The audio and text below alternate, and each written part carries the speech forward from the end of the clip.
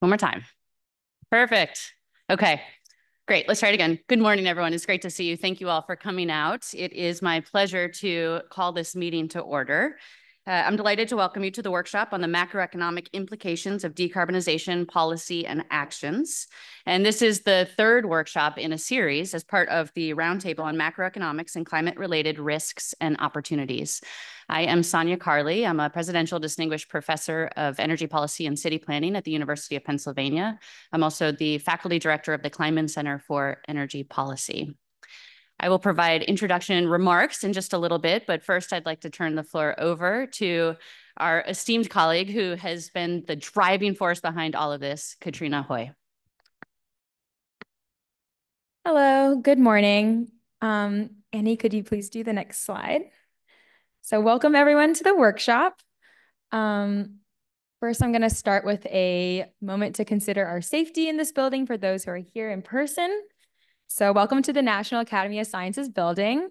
This is a map of our building. I will point out that today we are mostly in here. So we are in the lecture room in the East Court. And I want to note that we have several different exits around the building in case of any emergencies.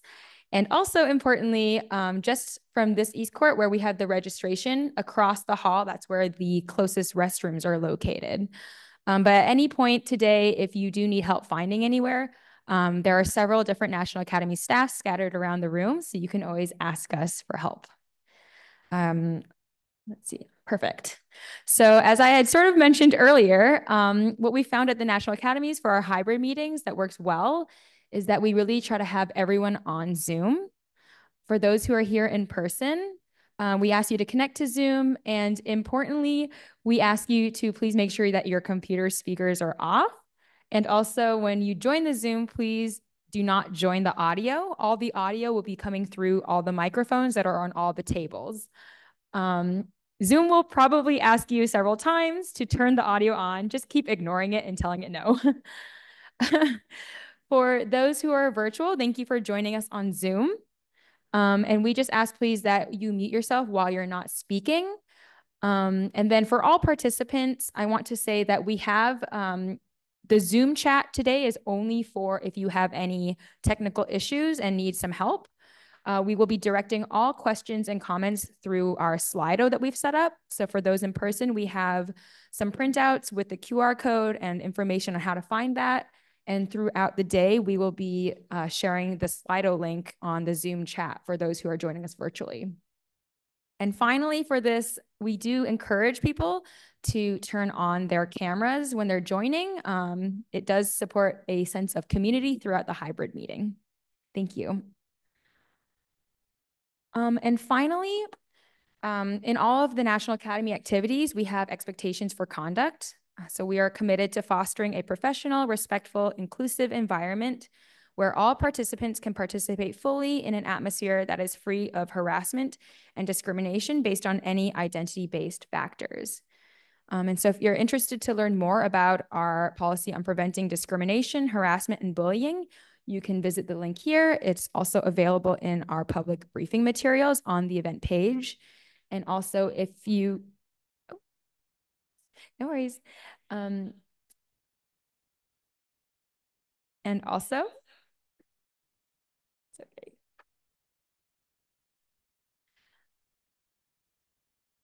I do want to note also, if you do witness or see anything throughout the meeting that you would like to report, you can always email me.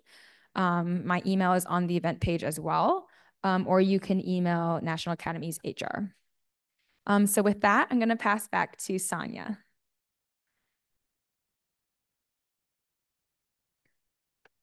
Wonderful. Thank you, Katrina.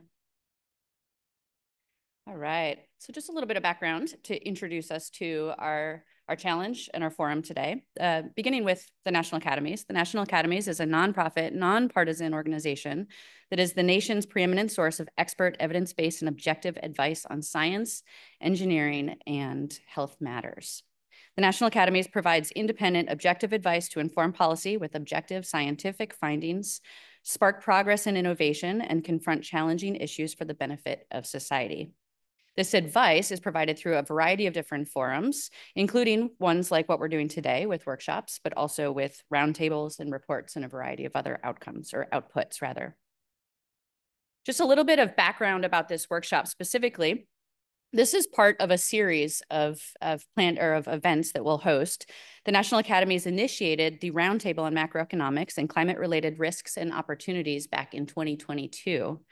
This roundtable is a neutral venue for cross-disciplinary experts from academia, private business, civil society, government, and other stakeholder groups to discuss how transition and physical risks of climate change affect the macroeconomy and its implications for associated public policy.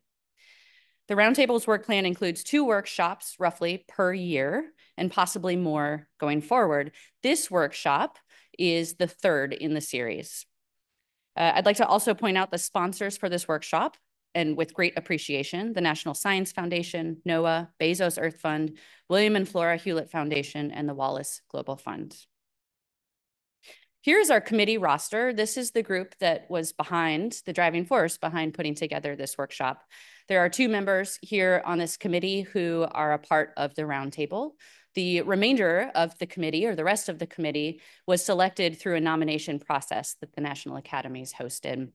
These are leading experts within the topic of decarbonization and the macroeconomy. This is an exceptional group of individuals who put together what I hope you agree with me, a really phenomenal list of speakers that we have today and tomorrow. I'm most appreciative for all of you. I'm also going to point out how appreciative I am of the National Academy staff for all of the work that they've done behind the scenes. In particular, our leader, Katrina, has done a phenomenal job, as well as so much additional support from Bridget and Brent and Annie and others. So thank you.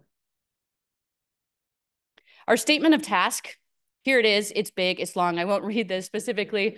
To summarize in a few shorter words, our statement of task is to focus on the macroeconomic implications of decarbonization policies and actions.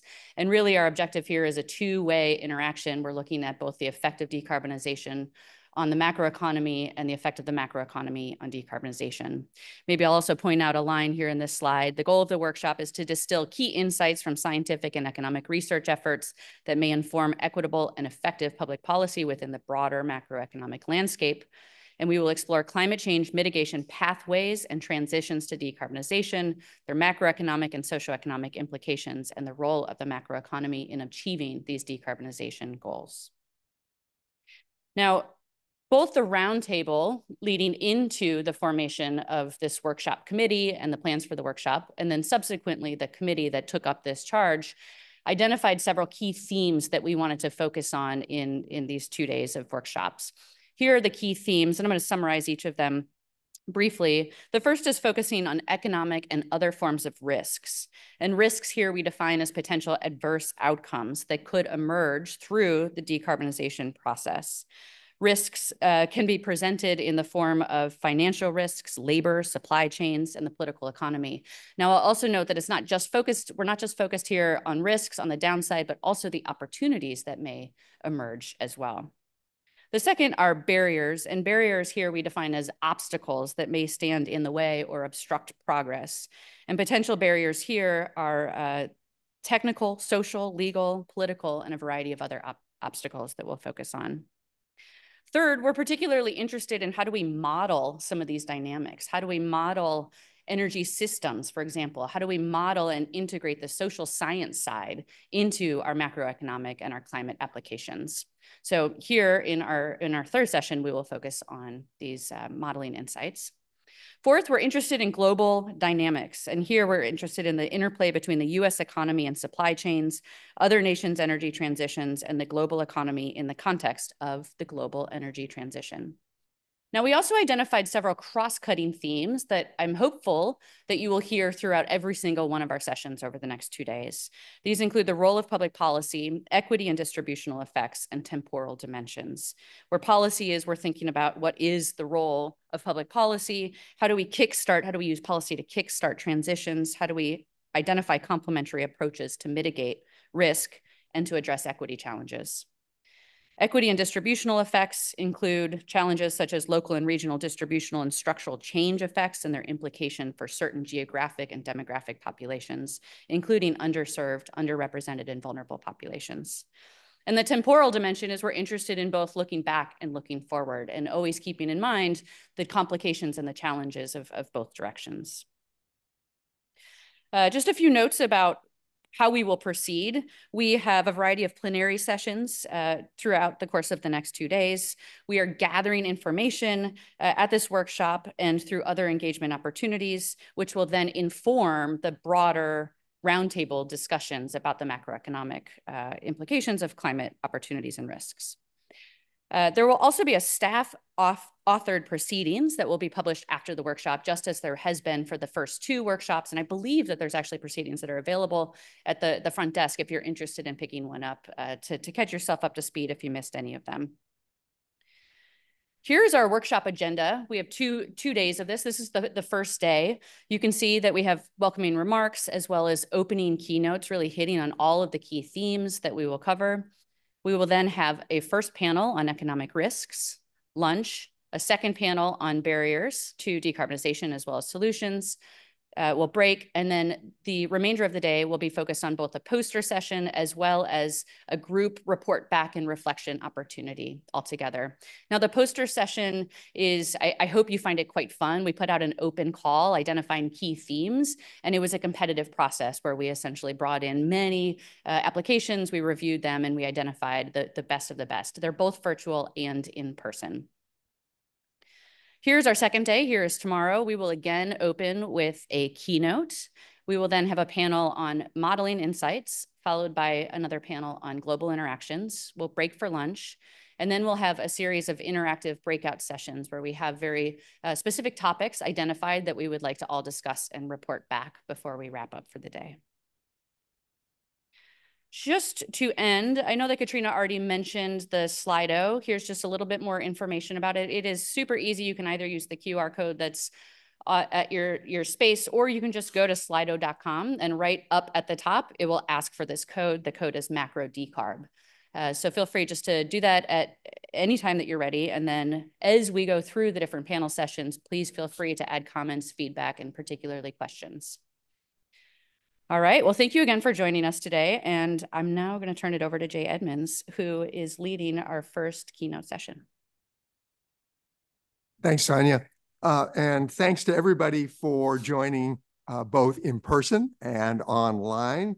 We're looking forward to a really great opening session, as well as 2 days of really exciting developments in the field of climate macro.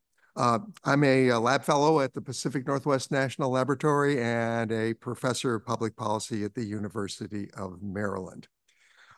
Before we turn to our next 2 speakers, both of whom will be virtual, they being Stephen Davis and Nat Bullard, our goal for this session is to assess where we are currently in the energy transition and decarbonization process, and to better understand what we are currently doing well, what approaches are working, what approaches need to be adjusted, what are the areas that we need research, and what are the potential innovative approaches that we need to consider. So for the benefit of our 2 speakers, we will have a presentation, one by each. Each speaker will be allotted 10 minutes to provide their keynote remarks. I'll give a verbal 1-minute warning at the 9-minute mark. And then we will conclude at the 10-minute mark. We'll have a couple of questions after each speaker, and then leave the remainder of the time for Q&A, and hence the Slido that we were discussing just a moment ago. Once again, speakers have offered, once the speakers have offered their opening remarks, we'll have a larger Q&A, and at any time during the remarks, if you have a question, that's what Slido is for. You can scan the QR code on the screen or click on the link in the chat. So let me, without further ado, turn to our first keynote speaker, Stephen Davis. He's a Stanford professor and a person with whom I've had the pleasure of working many times over the years. He is professor of Earth System Science in the Stanford Doerr School of Sustainability. His research focuses on how different human activities are affecting climate and air quality, and how those environmental changes in turn jeopardize human well-being and the relative priority of solutions. So with that, let me welcome Stephen and turn the floor over to him. Thanks, Jay, and thanks to all the organizers for putting this together and inviting me. I'm really happy to be here. I'm only regretful that I'm not there in person with all of you. Should I share my own slides, or was that something you guys were going to put up?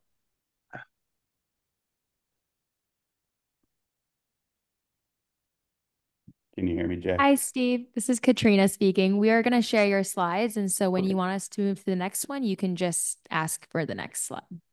Okay, that sounds good. There's a few that have animations that will be annoying, and I'll just tell you to push next a bunch of times. Okay, you can go to the first slide. So as Jay mentioned, the organizers asked me to kind of take stock of where we are, both in the energy transition in reality, as well as research on it. And so I thought I would start with something that won't be news to any of you all, which is, and you can press the button a couple of times, Katrina, the costs of some of these key technologies like wind and energy, as well as electric vehicle batteries, has been plummeting over the past decade or so as capacities worldwide and in the US have really increased. And so I think it's hard to find anyone anymore who doesn't think that these are the cost-effective core technologies that will be at the root of the energy transition that we're planning. And I'll leave it at that because, Nat is going to have far better graphics to show you in a minute, but you want to advance it to the next slide, Katrina. Thanks. So, deploying those things for the next couple of decades is going to keep us quite busy, but I would say there's a lot more that we as researchers are still working on and need to figure out. And really, I think there are two main frontiers for this research. One is really cost related. So costs are probably going to be driven by the really difficult sources of emissions to abate beyond just the solar and wind and electrification of light duty vehicles.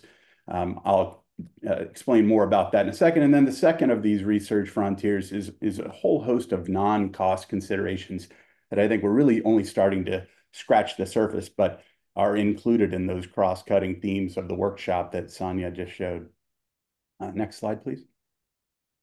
So I'll make a plug for what's now kind of an old chestnut, and Jay Edmonds was involved in this paper that I led back in 2018, whose purpose really was to characterize what we thought of as the really difficult sources of emissions to abate.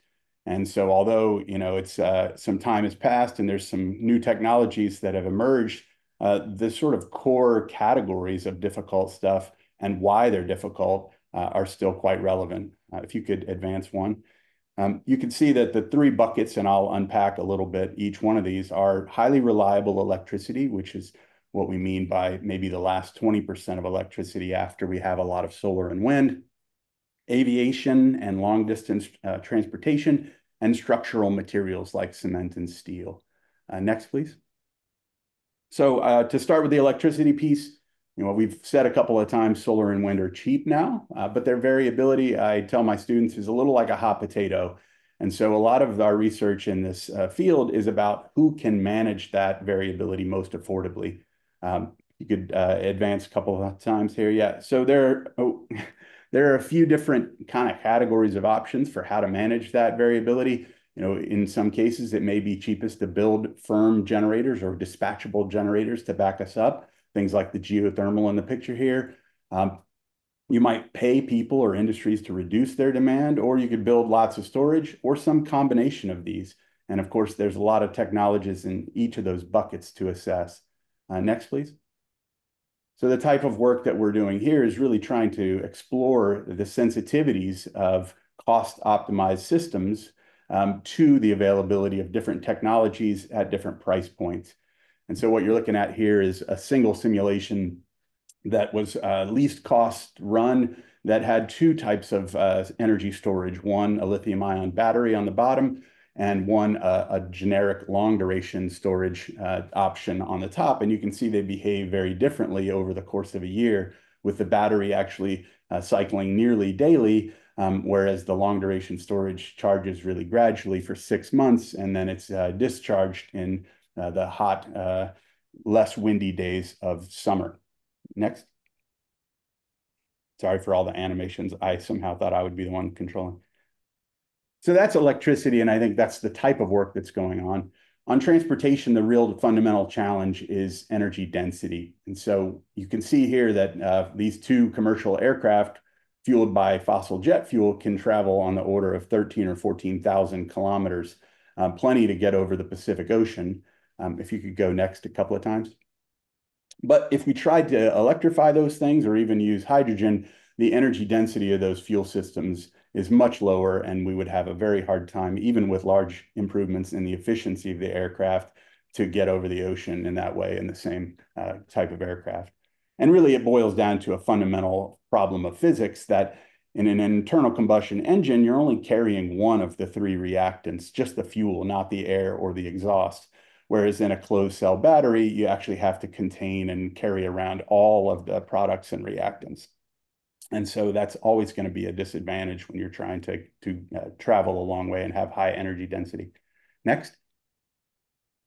So we're going to need energy dense liquid fuels. These are what are being called sustainable aviation fuels. And there's a lot of different flavors of those, actually. The dominant one now is a biofuel that's made from waste oils and fats by a process known as hydroprocessing esters and fatty acids. What you're looking at on the left here is the cost of that fuel, and it's actually in some cases cheap enough, depending on the conversion efficiency and feedstock cost, to compete with conventional fossil jet fuel. But if you could press next a couple of times, it's very supply constrained. So there's not a lot of these waste oils. And if we need to start moving towards other types of biofuels, we may run into some environmental problems. On the other hand, we could synthesize our own jet fuel by using green hydrogen and carbon captured from the air. But as you might imagine, that's still quite expensive, and we would need really large cost decreases to compete with fossil fuels. So that's sort of the challenge for these sustainable aviation fuels. Next. Lastly, the industrial materials piece, and you can press a couple of times here as well. Not only do you need really high temperatures, but I think all of us are familiar by now that cement and steel in particular have these process emissions. The chemistry produces CO2. Next. All the way to the next slide. So some of the work that's going on is to try and figure out how do we actually generate those high temperatures without fossil fuels? Is it hydrogen or electricity or bioenergy? And can we use CCS or some other technology to abate the process-related emissions? Next. These are just different ways of generating heat. Depending on temperature, we may end up with different technologies. So I would argue all of these are of a type of studies that are looking at these cost-related factors. And you can go one more slide. And a lot of times they're just one-off studies, techno-economic analyses, but in keeping with the workshop goals here, I think it's also important to mention there are these relatively new or emergent over the last decade energy system models that on the one hand are considering a range of time horizons for decision making and technological detail. You actually just press and maybe 5 or 6 times, there's a lot on here. So keep going. Early on, I would say, oh, yeah, there you go. So early on, I would say that, electricity dispatch models were developed in order to manage our centralized electricity system, trying to make decisions on the order of hours and days with very detailed information about exactly what generators were involved. On the other end of the spectrum, you had the kind of integrated assessment models that Jay Edmonds has developed in his career, where you were looking out over a century, but relatively sparse detail of technologies in those models. And what's come about in more recent years are kind of a merging of these two energy system models that can resolve hourly dispatch with some detail and actually get out to 2050. Next. And so the state of the art here is being developed by a bunch of different groups, these kind of energy system models. But one important thing to note on this slide is you see there's some maps. And so increasingly, they're also spatially explicit, and they're actually placing infrastructure for the energy transition in optimized locations, which brings us to the next point, moving from the cost to the non-cost. So this is just one map from Princeton's Net Zero America report, and I pulled it out just to show how extensive in terms of land area the infrastructure in this particular net zero scenario is. And if you want to press again, I think these vast land areas are really important because they have a lot of social, environmental, and economic questions that really we've not addressed very well in the past. So when we set aside the least cost situation and start contending with those things, we run into a whole bunch of interesting research questions. The chart in the lower right is showing the current backlog in capacity waiting to be interconnected to the grid. This is something that I think many of us wouldn't have expected to be a big challenge, but obviously is. Next. So a couple other examples of these non-cost factors. Some work my group's doing right now is looking at how air quality and human health differ in net zero scenarios. So depending on how you get to net zero, you can have a different amount of air pollution going on. The maps on the left are showing PM 2.5 concentrations in a net zero energy system. The top one with a lot of carbon dioxide removal going on, and the bottom with not so much. And it stands to reason that if you have a lot of carbon dioxide removal, it's balancing residual CO2 emissions, and those are typically co-emitting pollution. 1 minute to go. Thanks, Jay. So when we have these high CDR scenarios, we have a lot more pollution emissions. And if those things are occurring where they have in the past, they're going to be disproportionately in low income and minority areas. So this is an example of some of this work. Lastly, and this is, I think, the last specific research example I was going to give you all, came up in the introduction, energy security and trade.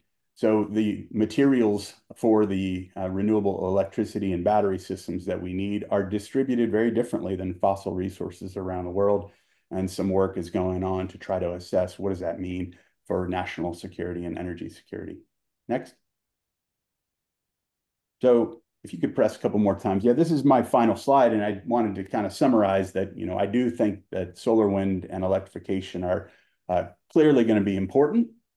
And I've told you there's these two buckets of research frontiers. One, more cost-related, focusing on those difficult sources of emissions and trying to figure out where should we target our innovation investments or our policies. And another that's really focusing on all of these other factors that are not necessarily cost-related, things like land and water resources, political economy of energy security. I mentioned a whole lot to do with social license, like jobs, environmental justice, NIMBYism, and then co-benefits and trade-offs related to things like air quality I mentioned, or climate resilience. So that's all I had for you today. Thanks. Thanks. You packed a lot into 10 minutes, and we're very grateful for that. Just remind people that if you have questions, that put them in Slido, and we'll be using that Slido capacity for our Q&A process. So we have a couple already. We can just take the first two. The first one says that in the EU, there's an increasing minimum amount of SAFs for airplanes. Do you think this is an effective policy, possibly also for other sustainable solutions as a way of forced scaling up and making it worthwhile to invest in R&D? And I'll just give you the second question so you can take them both together. Second question was, can you discuss any relevant advances in satellite imaging and remote sensing, which are facilitating better spatial models for decarbonization and energy systems? Yeah, both really interesting and good questions, which I would expect from the group you have there. I think the first is actually an open research question. I think it depends on how you craft that policy, how specific it is with regard to the type of SAF and what they define SAF as. right now, I think the federal or the International Aviation Organization defines SAFs as being 10% better than a fossil counterpart. And so that's actually a pretty minimal improvement in environmental attributes. So a lot still needs to be unpacked about exactly what we mean by that to figure out if it's a good use of our effort. And I think that's a research topic. So on the second point, the spatial analysis using satellite data, I think there are a lot of really interesting studies and research going on using satellite data and often machine learning in tandem to assess opportunities for expanding the energy system, but also how to manage agriculture and land-related emissions that are part of our climate challenge as well. I don't know if I have time to really get into that, but I'd be happy to talk offline with whoever asks. Because questions are now beginning to pile up, I think what we'll do is reserve those for the general Q&A because we have more input coming that I think we'll want to be using for the general Q&A session. So with that, let me turn to our second keynote speaker, Nat Bullard. He's the founder and managing director of Business Climate Limited, a Singapore-based consultancy, which is helping global businesses address climate-critical decarbonization challenges, and the co-founder of Halcyon, an AI-assisted research and information platform focused on the energy transition and decarbonization. With that, let me turn the floor over to Nat, and looking forward to your remarks. Thank you, Jay. Tough act to follow coming after Steve, but I'll see what I can do. I think actually what I've got here is going to be quite complementary to what Steve has already presented. So why don't we just jump right in? Thank you, Katrina. So it's very important to note that the speed with which we're making change within the electricity sector is the fastest in absolute terms that's really ever happened. Nuclear power, it was and rightly is still viewed as one of the fastest changing elements of decarbonizing a major energy sector. But wind power, once past the sort of initiation moment of 100 terawatt hours a year generated, is now growing faster than nuclear power did at its fastest growth. Solar is growing faster than nuclear power ever did.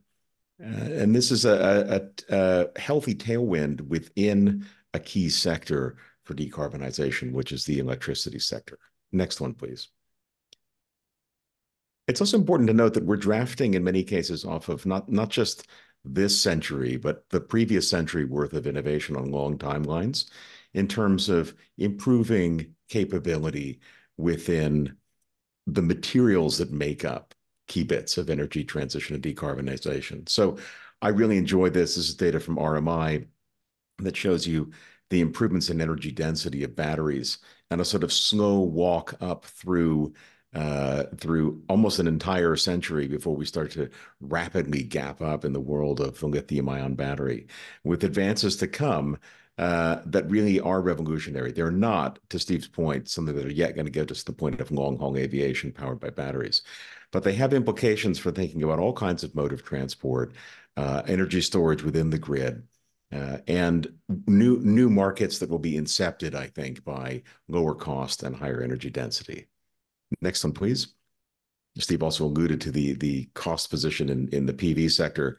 We have 50 years of data now, and it's very nice to look into it and see a 99% decrease in real terms in the PV module price per watt.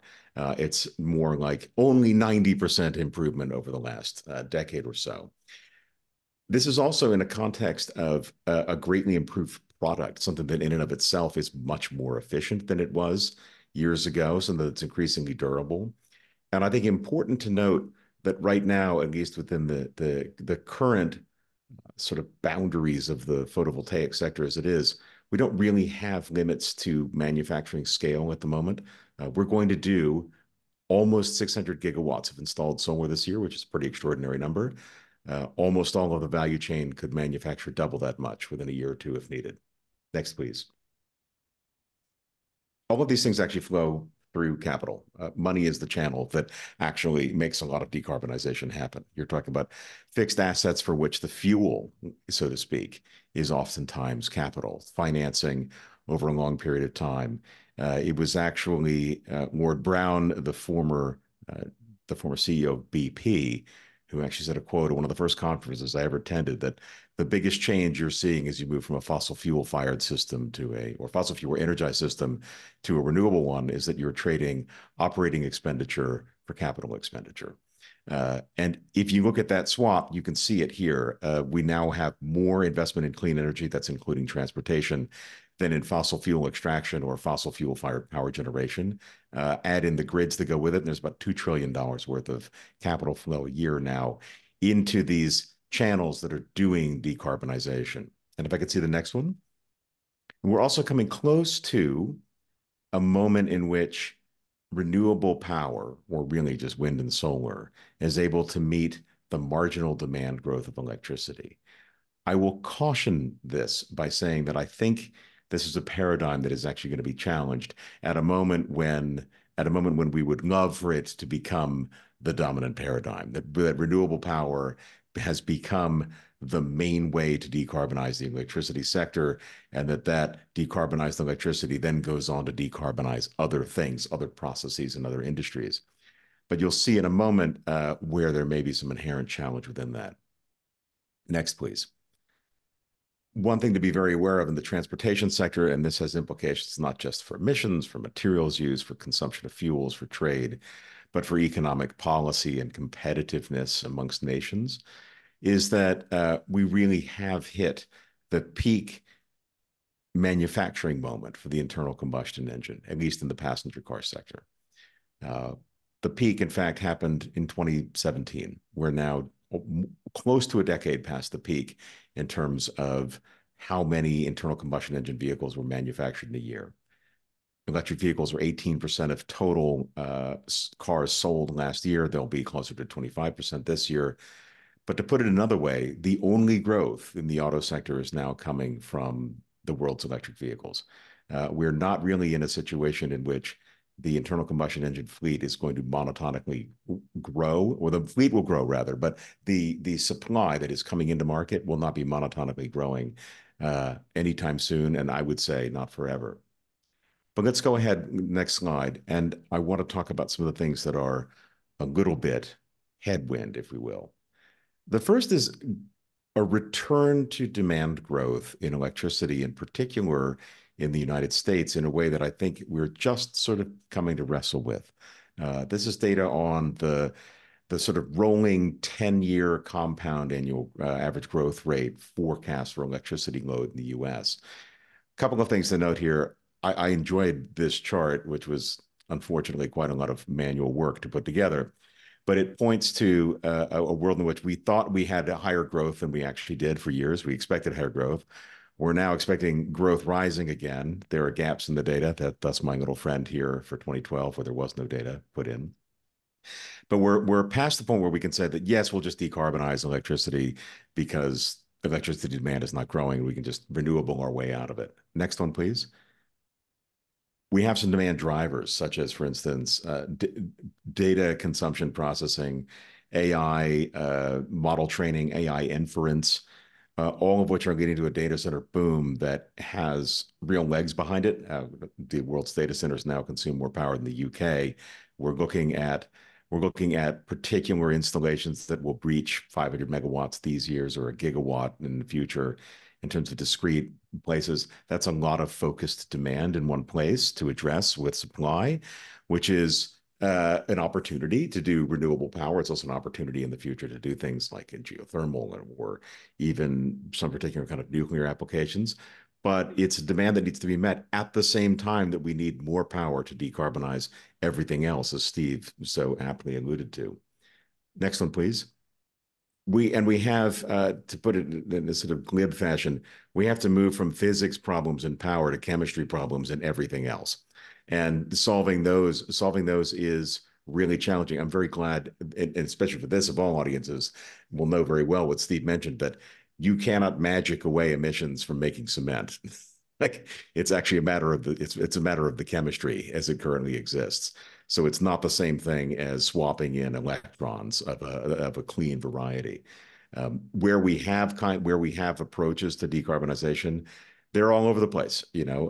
Sometimes it's electrification, sometimes it's CCUS, sometimes efficiency is going to be the big thing that's going to reach emissions from emissions changes, but that's not guaranteed. And these are all a bit hand wavy because this is all about the long-term future. I've got 3 more slides and I'll make sure to get them all in.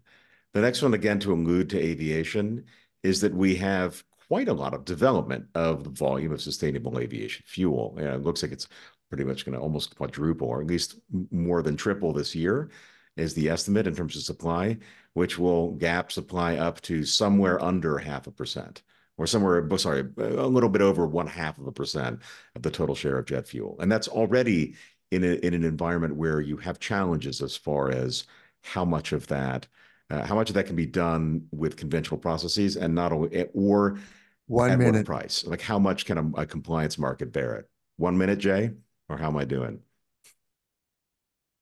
Yeah, 1 minute. Okay, I've got 2 last slides. The first is that, and again, Steve alluded to CCS and I think it's important that we look at it as very much in the realm of potential. This is some excellent work from Oxford. And remember, these are only studies, techno-economic estimates of costs that have been generally increasing over the last 2 decades. And this isn't even stuff that has been deployed in the field. So, for every sort of magicking up of CCS or CCUS as a solution, I would caution us about the economics that are actually implied within that. And my final slide is that we are, or we should be, having a global context conversation here.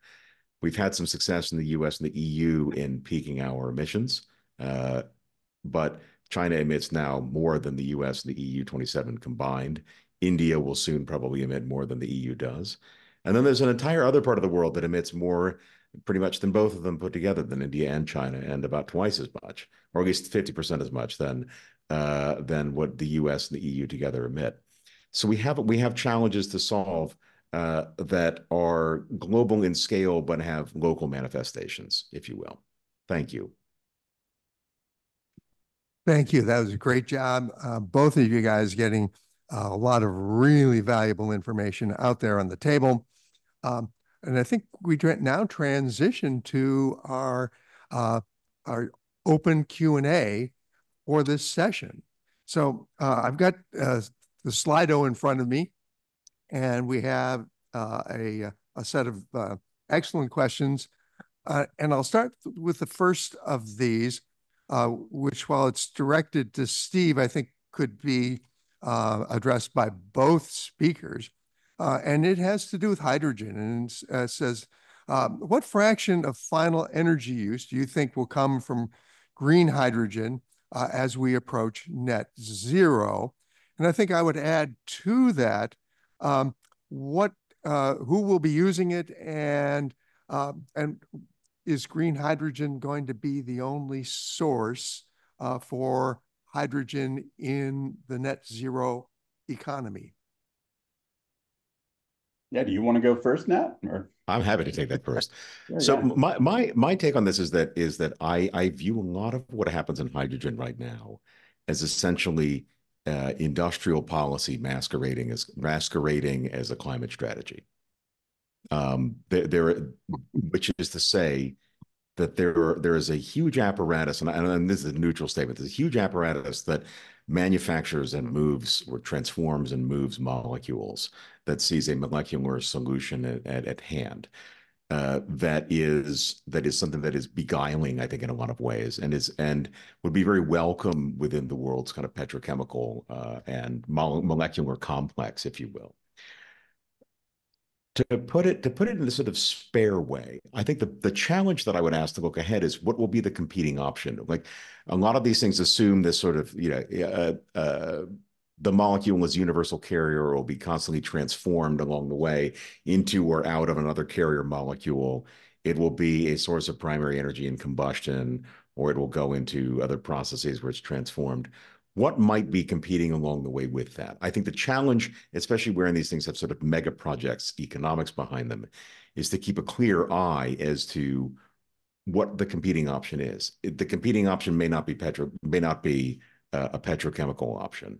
It may not be a chemical option at all. It may be electrification. So I would urge also that wherein these assets have very long planning cycles, they're competing with things that are moving constantly. The cost of stored energy and batteries, the cost of delivered electrons generated by wind or solar. But I'll leave it at that. I see Steve nodding along, so I think he's probably got something to add. Yeah, I mean, I'll be brief because I know you've probably got a long list of questions, Jay. I totally agree with what Nat said. I think, will we be making a lot of hydrogen to the scale that we currently burn natural gas? I think the answer to that is pretty clearly no, or at least I would be shocked. But there are some real advantages to hydrogen in certain applications, whether it's for feedstocks like the sustainable aviation fuels, or because it's something that really can link the electricity and transport sectors if you're making fuels, but you're then using some of the hydrogen to store energy. So the kind of systems integration advantage is there. These are things that might mean that there's a real role for green hydrogen going forward, but it's still pretty expensive. And I think it's an open question how much of it we'll be using. Great. So the next question is also a very interesting question. It has to do with transition strategies. And the question is, what's your perspective on low carbon solutions like natural gas in the next phase of the energy transition? Who wants to go for that first? I can briefly remark on that. I'm sure Nat will have things too. I think, fossil natural gas, the way that you would imagine using that with CCS, it seems to me like my gut is that that's not going to win, that we have other ways of handling the variability that's going to come with renewables, and that the lowest cost option is probably not going to be a network of natural gas CCS facilities. There are other places that we might use that occasionally, like a little bit of that could really help to balance some of the variability unabated if you have CDR to offset it, for example, because the last 1% of electricity reliability is sometimes really difficult to meet depending on where you are. But I don't think it's going to be anywhere near the scale it's being used now. So. Totally agree with what Steve says in terms of that last 1%. Solving these problems that are literally a quick start problem in the power sector would be extraordinarily expensive and difficult to do. And the economics of simply making a decision to offset that with a high quality carbon dioxide removal, offset not necessarily at the flue, by the way, not necessarily at the asset mouth, is something that I think we should bear in mind. I will also want to sort of distinguish natural gas in the power sector from natural gas in petrochemical applications. There, I think there's quite a bit of difference. But I will say in the power sector, I think that the big challenge is going to be that the economics of power generation in most of the world outside of the United States is likely to be a competition between renewable generation and coal. That's certainly the way that the economics align in East Asia, almost everywhere. And we will see an increasing sort of squeeze on gas as on gas within the power merit order in these markets. Also, I want to caution that we're going to have an awful lot of gas sloshing around the world in ships in a couple of years' time, based on the LNG buildup that is coming. And those molecules tend to find a way, they will find life finds a way, so to speak, but they will find a way to get into some kind of productive use, leaving the climate implications aside. So the economics of that may become cheaper again than people are expecting now. But it's not. But I don't think that we'll have the role that you see in the United States as a model for the rest of the world. Thanks. So the questions just keep coming. The next one, again, they're all really interesting questions. The next one really has to do with the interplay between the technology improvements that you've outlined and their rate of improvement. But are they coming fast enough? We have someone who has their mic on. Hello, sorry. Can people in the room please remember to keep your computers muted? Great. Thank you. So as I said, the next one is kind of how are we doing? Is the rate at which the technologies are improving and the rate at which we are deploying non-emitting technologies. How does that compare to the way that we're eating through our carbon budget for meeting a goal of mid-century net zero? Yeah, I'll be very quick, Nat, and then you can correct me. I think we're behind. Short, to put it short, we're still increasing global emissions, for example, year on year. Not a lot, by about 1% the last couple of years, but we should be going down to follow some of the mid-century net zero trajectories. So that alone is a pretty good indication that we need to be deploying this stuff faster. We're devouring our carbon budget, to put it very plainly. And each year of plateaued emissions just makes it that much harder to abate later on, and raises the questions about removing carbon from the atmosphere actively more salient. So my take on how are we doing on technology improvements is a very reductive, cost-driven one, not efficiency-driven one. So rather than focusing on the sort of ideal efficiencies that you might be reaching from technologies, focus more on the cost of the delivered whatever it is. There are some intriguing implications of very, very inexpensive solar that do not require a 35% conversion efficiency to work. What they actually require is a very, very low capital cost. And thinking about a very low capital cost plus a very abundant supply chain and what that is as an improvement. And it's not what you think of sort of scientifically as an improvement. It didn't get better because it became 50% more efficient. It became better because it became 50% less costly. And that's a dynamic that you will see in any of the highly distributed technologies that we have. Very bluntly, wind, solar, and batteries. Where we're less likely to see it is in the mega projects type of things. The world's first hydrogen hub, I will wager now, will not be on time or on budget. Okay, it will follow mega project economics, meaning that it'll be late and it'll be more costly than it was anticipated. That doesn't mean it's impossible. The best way to work through that is to do 50 more of them, accept that that's the beginning of a process, not the terminus of one. But at the same time, it's in the context of competing against things that will be shipped in the billions. I think the world shipped about 1 billion PV modules last year, which is pretty extraordinary. That's a lot. And I can't even think of how many batteries we shipped, depending on what your lens on batteries is. Is it the cell, the pack, the device level we shipped? I can't even tell you how many batteries last year. If I could just tack on one thing, Jay, I think Nat's example of a sort of less efficient but low capital cost solar is exactly the kind of thing that energy system models can help us identify as a priority for future deployment. And so it's not something that a bench chemist is going to go after unless we tell them, hey, this is what the world really needs. So. And I appreciate the models modeling with that as a modality, essentially, or a toggle within the model is really important to think about. But this is almost a matter of cognition more than it is of anything else. It's a way of thinking that I would urge people to at least explore, regardless of what your particular focus is. I think it's fairly tested that these types of technologies work in these ways. But it can be challenging if it's not something that you expect. Let's put it that way.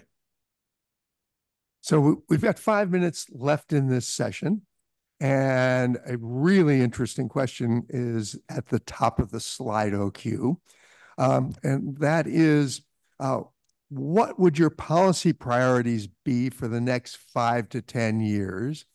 And I'm going to ask you to identify whether these are for the United States as a whole, for individual states, for Europe, for Southeast Asia, and where are we talking about? But the next 5 to 10 years, what are the policy priorities? I've been jumping in first, Nat, so you go for it. I'll do the U.S. Because I think it's actually not possible to give a thorough answer beyond any one sort of jurisdiction. For the United States, I would say do as much as you possibly can on the positive side of the ledger. Do every bit of decarbonization technology you can that works right now at a volume that would challenge your prior expectations, just as today's reality would very much challenge the prior expectations of before. Set a policy goal that we should have a terawatt of solar in the U.S. by the year 2035. Right? Well, that can Sounds I crackers, just but push it's you a not. little bit further because Yep. those are goals. They're not policies. Could you, I mean, and you don't have to answer this, but do you have a policy recommendation? So I was getting there, Jay. What I would say is good. for the new stuff, Right. the market will take care of that. Set a goal, and the market will take care of that, provided you have policies that say make it faster to interconnect, allow us to build bulk transmission in particular. For the newer technologies, let's revive something from the proto history of the solar industry, which is the block buy. You know, the reason that solar took off in the United States was because of the government's block buying capability, committing to buy, which was a policy decision, various technologies at various states along the way that gave industries enough roadmap to play into until the block buys got canceled and then the industry went away. So I would say once you've done them, try to make them durable. But I will yield the rest of my time so Steve can get in a word here. Steve, bring us home. Yeah. I mean, I think Nat mentioned something that was on my mind, which is the sort of practical hurdles and bottlenecks that are preventing us from going faster on the deployment of solar and wind in particular. So policy changes that could help us clear that interconnection queue, support the expansion of transmission, help to accelerate the actual getting the solar on the ground. Would be wonderful. I think it's carefully done. It needs to be carefully done in order to sustain that for decades in the future. But to me, that's a big priority. Also, for the sort of really difficult stuff that we've been talking about, some of these like cement and steel type things, I think anything the government can do to enhance the lead markets for those kinds of things, where they can de-risk the development of a green steel plant by having a ready market that we know will buy the product of that plant, could really accelerate the deployment of some of those technologies. Well, I could listen to these two speakers for the rest of the day, but unfortunately, we've scheduled another session. So let me just thank both of those speakers for some really insightful work and turn the floor over to my colleagues, Wei Peng and Mark Hafstead, who will take us into the transition session.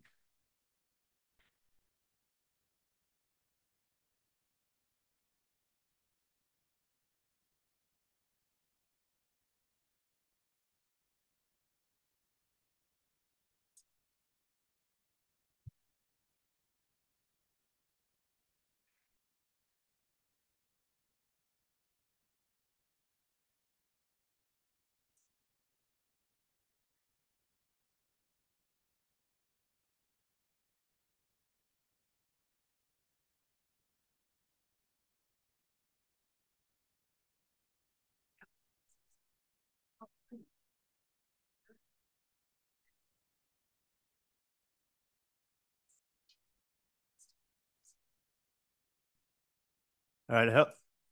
Hello, everyone. My name is Mark Hafstead, and I'm on the organizing committee for this workshop. With Wei Peng, who is also on the organizing committee. And so we are here to talk about the Economic risks and opportunities of decarbonization this session. So this panel discussion will hear from experts on economic risks and opportunities of decarbonization.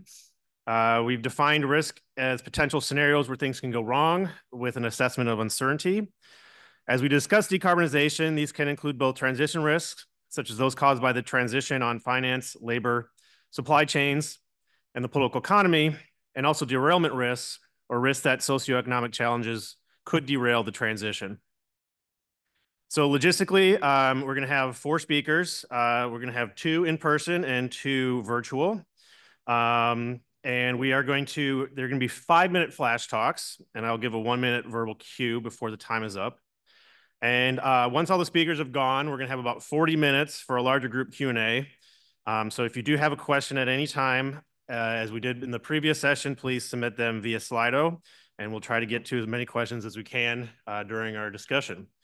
So our first speaker and speakers who are in person, if you could come up to the lectern when you give your presentation. So we're going to start with Adele Morris. She's a senior advisor in the Division of Financial Stability at the Board of Governors at the Federal Reserve Board, which is right next door to us. Hi, Adele.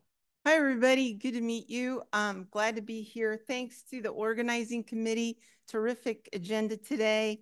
I'm delighted to be part of this conversation. As Mark mentioned, I'm a senior advisor in the Division of Financial Stability at the Federal Reserve Board of Governors.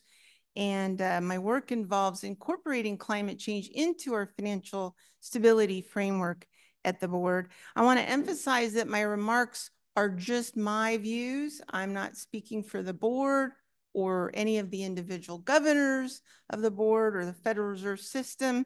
You're stuck with just my personal opinions, but I hope to contribute. So as Sonia described at the beginning, we have risks and we have barriers. And she talked about the barriers to climate progress. And in the economics climate literature, we've looked at all sorts of potential barriers that stakeholders, policymakers might be concerned about in adopting climate policies. And that can be the economic consequences, the distributional outcomes on households or individual industries, what happens to trade exposed energy intensive firms if we act more unilaterally, all of those things, including what happens to coal-reliant communities, social and economic outcomes that might be of concern. And the good news is there's a huge body of literature that many of us, including myself and Mark and others, looking at those various impediments and looking for policy design solutions that can ameliorate concerns about those outcomes. I think of these as fairly straightforward to project outcomes, and the policy design tools that the literature has developed and people are still working on, I think can give comfort to policymakers that they are certainly going to do more benefit than harm by addressing the climate challenge. Now, risks, I'm going to use an unofficial, uneconomic way of characterizing risks, but I sort of think of it as something that's low probability, but potentially quite high cost and relatively hard to predict, right? Like, what are those outcomes that are possibly going to come from left field? They might start in one part of the economy or the financial sector and be transmitted or amplified, like we might see in a financial crisis. And so I'm going to talk a little bit about how we're looking at these risks at the Federal Reserve and other financial regulators. We've got a committee within our Financial Stability Oversight Council that's grappling with climate change, both physical damages of climate change, but also transition risks as well. And so just talking a little bit from the perspective of financial regulators, recognizing this is one part of the challenge. Obviously, the macroeconomy and the social, human health, and environmental outcomes are incredibly important. But looking at our corner of the challenge, we have kind of 2 thrusts that are very aligned with our mandate. One is through our supervision and regulation perspective. That's looking at individual financial institutions and their safety and solvency in the event of various kinds of shocks, right? So this is is a bank in good condition to withstand various kinds of shocks? Could be a recession, a drop in housing prices. We do these stress tests, and we've got a whole system of regulatory approaches and methods, and we're just starting into thinking through supervisory aspects of the climate challenge. I work in a different part, and financial stability is looking at the system as a whole, right? Not just one institution, but how, like I said, we could have some kind of contagion from one part of the financial system to another that, you know, carries those external costs. Adele, you have 1 minute. Okay.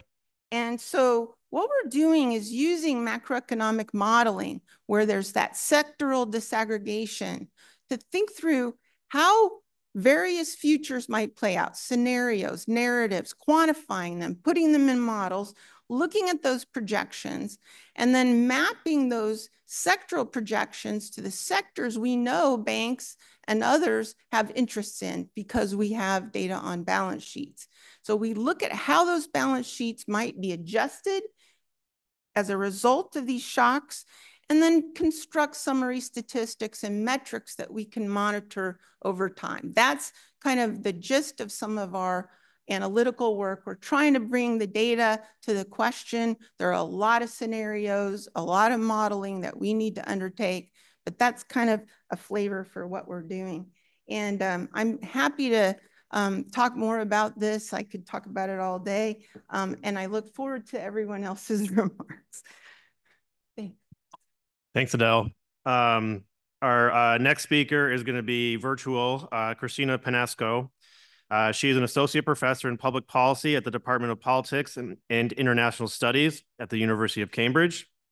She is currently on leave and is a senior research economist at the Center for Climate Change of the Banque de France.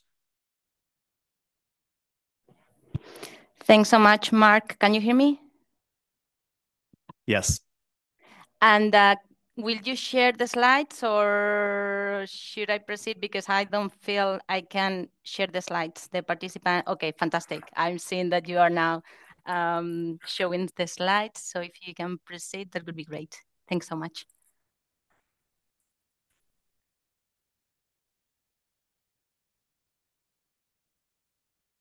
In the meantime, I will just highlight, as Adele has mentioned, that these are just my views. It doesn't represent the views of the Banque de France at all. And that actually this is part of the work of my previous life as an academic at the University of Cambridge and some of the projects that I participated. So I will talk a little bit about, we were provided a couple of questions. I will talk a little bit about the one on how can climate policy design actually overcome difficulties, overcome the risk, and transform the trade-offs that we can see in policy into opportunities. It's well known that the current implementation of policies remains off track of gathering the goals or of achieving the goals of the Paris Agreement. Emissions are still out of track, and this strengthens the idea that we need better policies, that we need policies that are better designed, not only to overcome the environmental problems, but also to keep track of other issues associated to socioeconomic problems, socioeconomic concerns that might actually make more difficult the implementation of these policies in the society. I don't know if you have read the report of Mario Draghi and the European Commission that has been published 2-3 days ago. And actually, this is one of the things that Draghi is reinforcing, the idea that we have the environmental goals, but we also have other goals. Next slide, please. So I will try to tentatively answer that question. And I have highlighted climate policy and opportunities. I'm sorry, I think you need to click a little bit more because I did it in different steps. Okay, perfect, that's it. So this is part of a work that I published with my colleagues in Nature Climate Change a couple of years ago. We investigated, it's a systematic literature review. We investigated the different outcomes and trade-offs and opportunities of a set of 10 environmental, or we call decarbonization policy instruments in different outcomes, not only environmental effectiveness, which was the most relevant one, but also technological effectiveness, innovation, competitiveness, and distributional issues. What you see in the slides is the effects that we found for 3 instruments in particular. We investigated, as I said, 10 energy taxes, GHG emission trading systems, and I added here as a last one, feed-in tariffs. And one of my first remarks is that we should think of climate policy as a wider set of policies and not only as the carbon pricing mechanisms that always or central banks and financial institutions have in mind. There is a whole bunch of instruments. The analysis that we performed, you can see that there were ex-ante evaluations and ex-post evaluations that we included, gives a very positive and optimistic view of the environmental outcomes we are achieving with the implementation of policies, and also, to some extent, with the technological effectiveness. When I say environmental effectiveness, I'm talking here about reduction in emission, reduction in energy consumption, and technological effectiveness will be the deployment of these new technologies, cleaner technologies that we need to advance in our decarbonization effort. However, next slide, please. When we move towards more, little bit more, 1 or 2 clicks, another click, please. Thank you very much. The previous one. When we move towards outcomes more related to competitiveness, when I say competitiveness, we are talking about GDP losses, we might be talking about loss of competitiveness in firms, and distributional impacts. And here I will focus a little bit more on impacts on households and the different income groups. The picture changes. You see a lot of orange here. Before it was blue, which is positive impacts. Now you see more negative impacts. And these negative impacts tend to be mixed. So there are, for example, in terms of competitiveness, a lot of divergences in the literature that we know comes from the design of the different policies. So these divergences that you see, there are some no impacts, there are negative impacts. For feed-in tariff, we have positive, negative, and no impacts in the implementation of policies. This comes from the real design of the policies behind. For example, in terms of carbon pricing mechanisms, what we see is that those policies that have been implemented with recycling mechanisms in certain ways reinforces positive impacts, while without mechanisms that compensate for those costs, there are certain groups or certain sectors that might suffer. Next slide, please. So I will finish soon. So how to overcome these trade-offs? Because we need to take into consideration all the goals in order to actually implement these policies in an effective way. Well, with a project that was financed by the UK government, and I think some of the members of the audience as well were involved in this project, we developed this set of 10 principles for policymaking in the energy transition that kind of move from the traditional economic advice that we've received when we think about marginal change, equilibrium, and so on, to a set of principles that take more into consideration the structural change that we need for this transition. And here we are talking about things like technology choices need to be made. Stephen before mentioned that we need to finance different type of innovation. Combine policies for better outcome, very important. Policy adaptation, policies should be adaptive, we need to coordinate internationally to grow technology markets and so on and so forth. So these principles might help us overcome the trade-offs that I just mentioned. And just the last slide, please. Just to sum up, as I said, I think models need a better representation of policies, not only carbon pricing mechanism, but other type of policies that have improved essentially in the transition to decarbonized economies. We need to take into consideration empirical insights as well and compare what the evidence says when we do modeling exercises versus when we evaluate policies once they have been put in place. We need to Christina, can you just wrap up very quickly? Adequately design the policies, and following the last question that was made before, there is not a one-fits-all approach, and policy success depend on the design and the implementation in the jurisdiction itself. Thank you. Thank you. Our next speaker is also going to be virtual. Johannes Strobel is the David S. Loeb Professor of Finance at NYU Stern School of Business, and I went to graduate school with him at Stanford. Great, thank you very much for having me. So I was asked to provide some comments and thoughts on the macroeconomic risks from decarbonization. And on the next slide, I sort of summarized the various channels through which decarbonization policies might affect the macroeconomy. So one big category that we often think and worry about is through the effect on potentially higher energy prices and inflation, which can affect the macroeconomy and therefore cause various types of risks that might even end up in the financial sector, as Adele mentioned in the beginning. But we also think about stranded assets for traditional energy firms. If we basically put them out of business, either because we tax the carbon emissions, or we provide very low cost renewable energy, there's a concern that they might end up defaulting on their loans, that there's sort of large regional reallocation that happens when employment declines in regions where we currently produce, hydrocarbon energy, et cetera. So those are the various types of channels that we think about when we think about, the transition risks from decarbonization. But I think one kind of key point that I want to make on this first slide is that achieve different decarbonization policies might end up having very, very different effects. So two types of policies that you could broadly consider as part of the decarbonization toolkit. One of them is just restrictions on drillings, on current drilling, restrictions on pipeline building, and also just carbon taxes by themselves. Those would be types of policies that would actually end up increasing energy prices and inflation. So they would work through that top channel here. On the other hand, policies such as just subsidies to renewables would actually lead to lower energy prices and lower inflation. And so the first point that I want to make is that the risks are not necessarily the risks of decarbonization per se, but the different ways of achieving decarbonization will end up having a very, very different macro risk profile. And so I think we want to think about the policies as having differential risk rather than decarbonization, which is really the objective that the various types of policies want to achieve. Can we go next slide? And even one more. The second point that I want to make is we think about sort of, risks from sort of various types of decarbonization policies. But I want to highlight that there's also quite substantial risks from decarbonization policy uncertainty.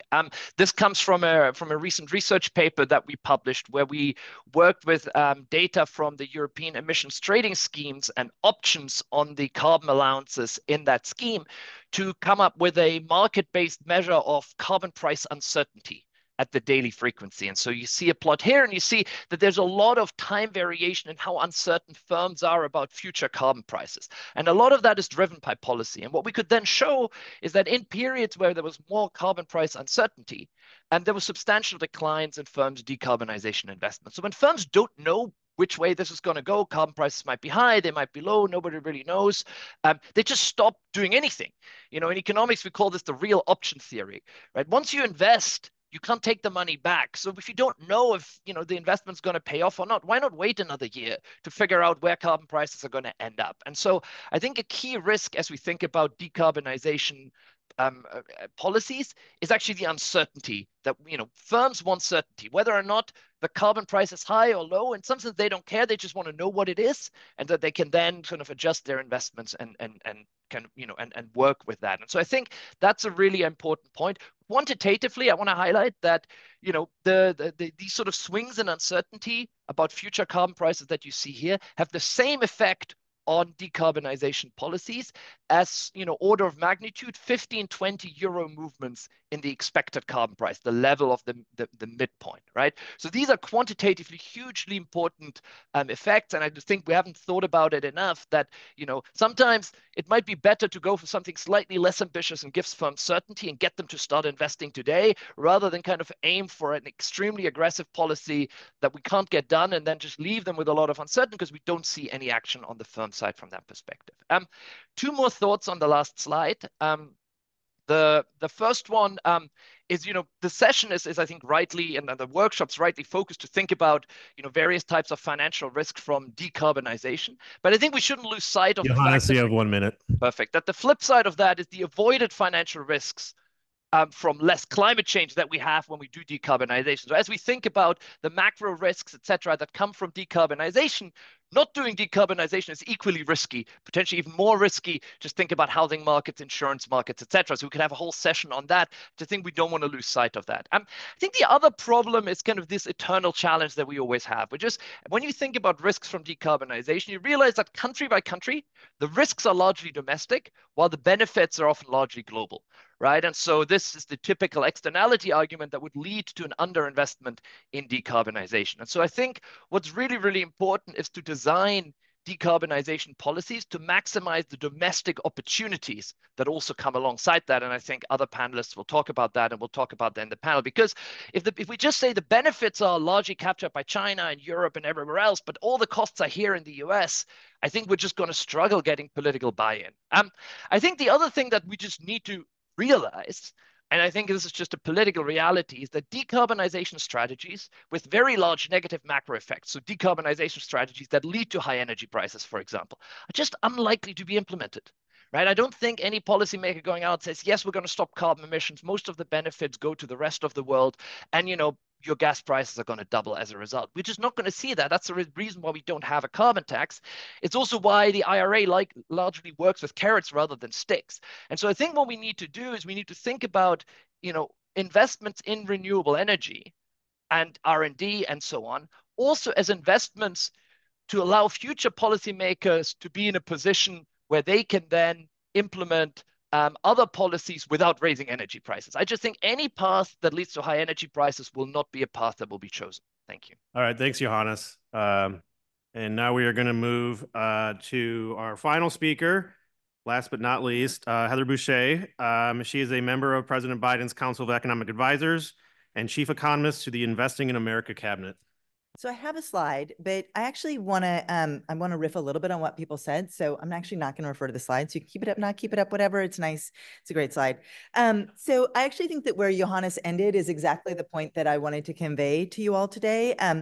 As was just noted, I'm a member of the President's Council of Economic Advisors. I'm also the chief economist for his Invest in America cabinet. And, when I think about what the president and vice president have done over this term here in the United States, this has been about addressing the political economy risks of getting something across the finish line and really focused on front loading those sets of questions. Often when I hear people talk about climate policy, there is this sort of 1-2 punch. Oh, we can do this one thing, but then we're going to need to help people on the back end. And our approach was, nope, we're going to do one big punch, and it's going to make sure that the help for people and families and communities and businesses is a part of the package from the get-go, because we believe that was the only way to get something that could be politically tractable to get across the finish line. But it is fundamentally about reducing risk. So let me just go through a couple of the key ways. And 5 minutes is not enough time to say almost anything, so bear with me. But I want to go through just a couple of the key ways that we've really thought deeply and have been implementing on how to reduce risk for all of the various stakeholders and participants as we transition to the clean energy economy. So first, of course, there is a series of subsidies and tax credits and support across the innovation to commercialization pipeline. A lot of it is about de-risking capital, making it possible for a good idea to actually get to commercialization at scale.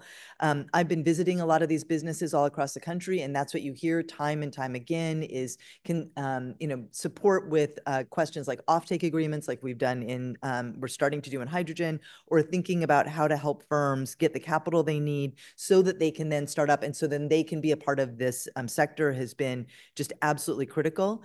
And then in terms of durability and these questions about uncertainty, those tax credits for the most part all last a decade. And while I think many of us believe that this was a second best solution, I actually think that there's a lot of research to be done about how this actually might have been the first best if you actually think that addressing the political economy questions needs to be core of your solution.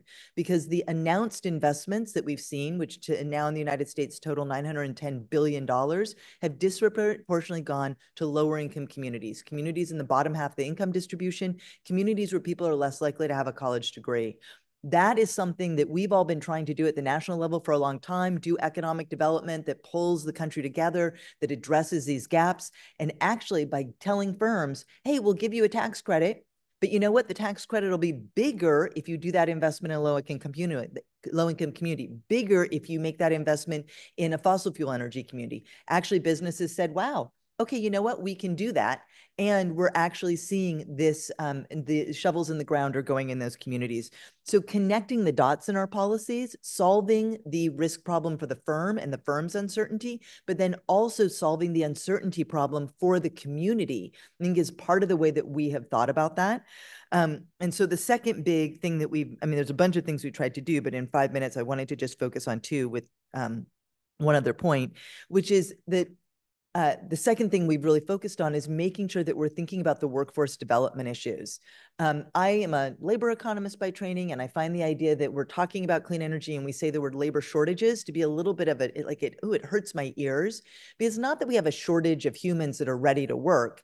We have a shortage of the connective tissue between the new businesses, and as all the tech people know, these are new businesses, new ideas. They have new ways of doing things. They need to help the community colleges, the universities, the workforce development systems understand what kinds of workers they need and convince that community that if I go into that field, this is a career for me, right? That's what people need. Workers don't just magically appear. They need all of those other things. That's a big risk.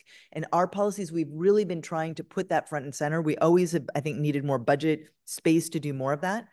But that has been a second way we've thought about risk. The final thing I want to say in my last 40 seconds here is as I look out on the risks for the future, and one of the reasons that I have it has been a joy, such a joy to be able to participate in this workshop, this one and the other ones that we've had, and thank you to the National Academy of Sciences for all of your work here and everyone who's worked on this.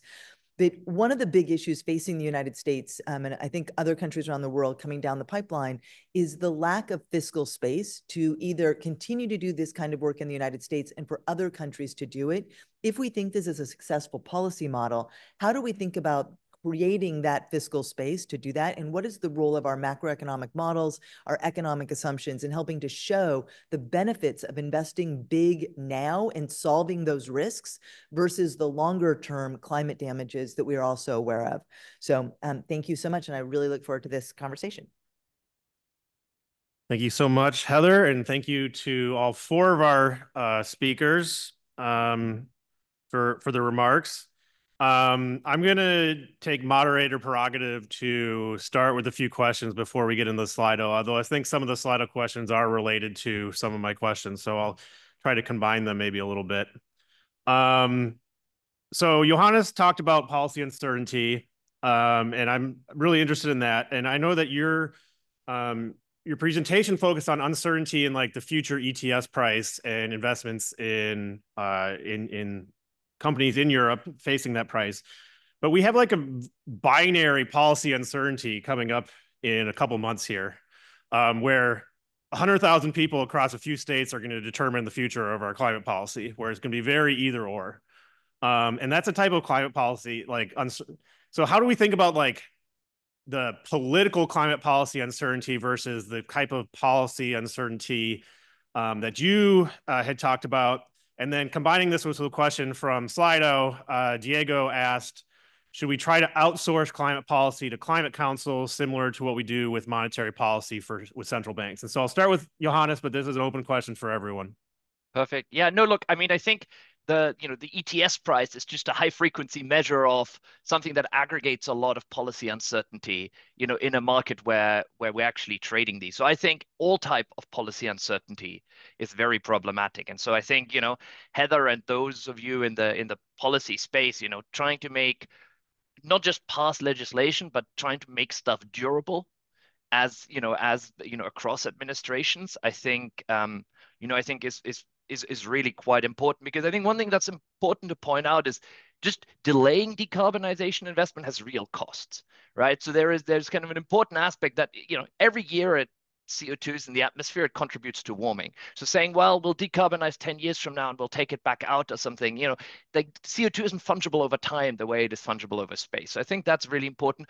On the taking it away from legislators and giving it to some sort of council. I mean, my sense is that every policymaker, like, Jay Powell, et cetera, that people are trying to lay climate policy onto, tries to step away from it and says, this is a role for the legislators. And I think given the scale of the risks, the scale of the redistributive aspects of this, I think only, as messy as it is, only a democratic legislative process can do this. I don't think there's too many winners and losers here. The fiscal resources required to do anything are just too vast to outsource this to a body of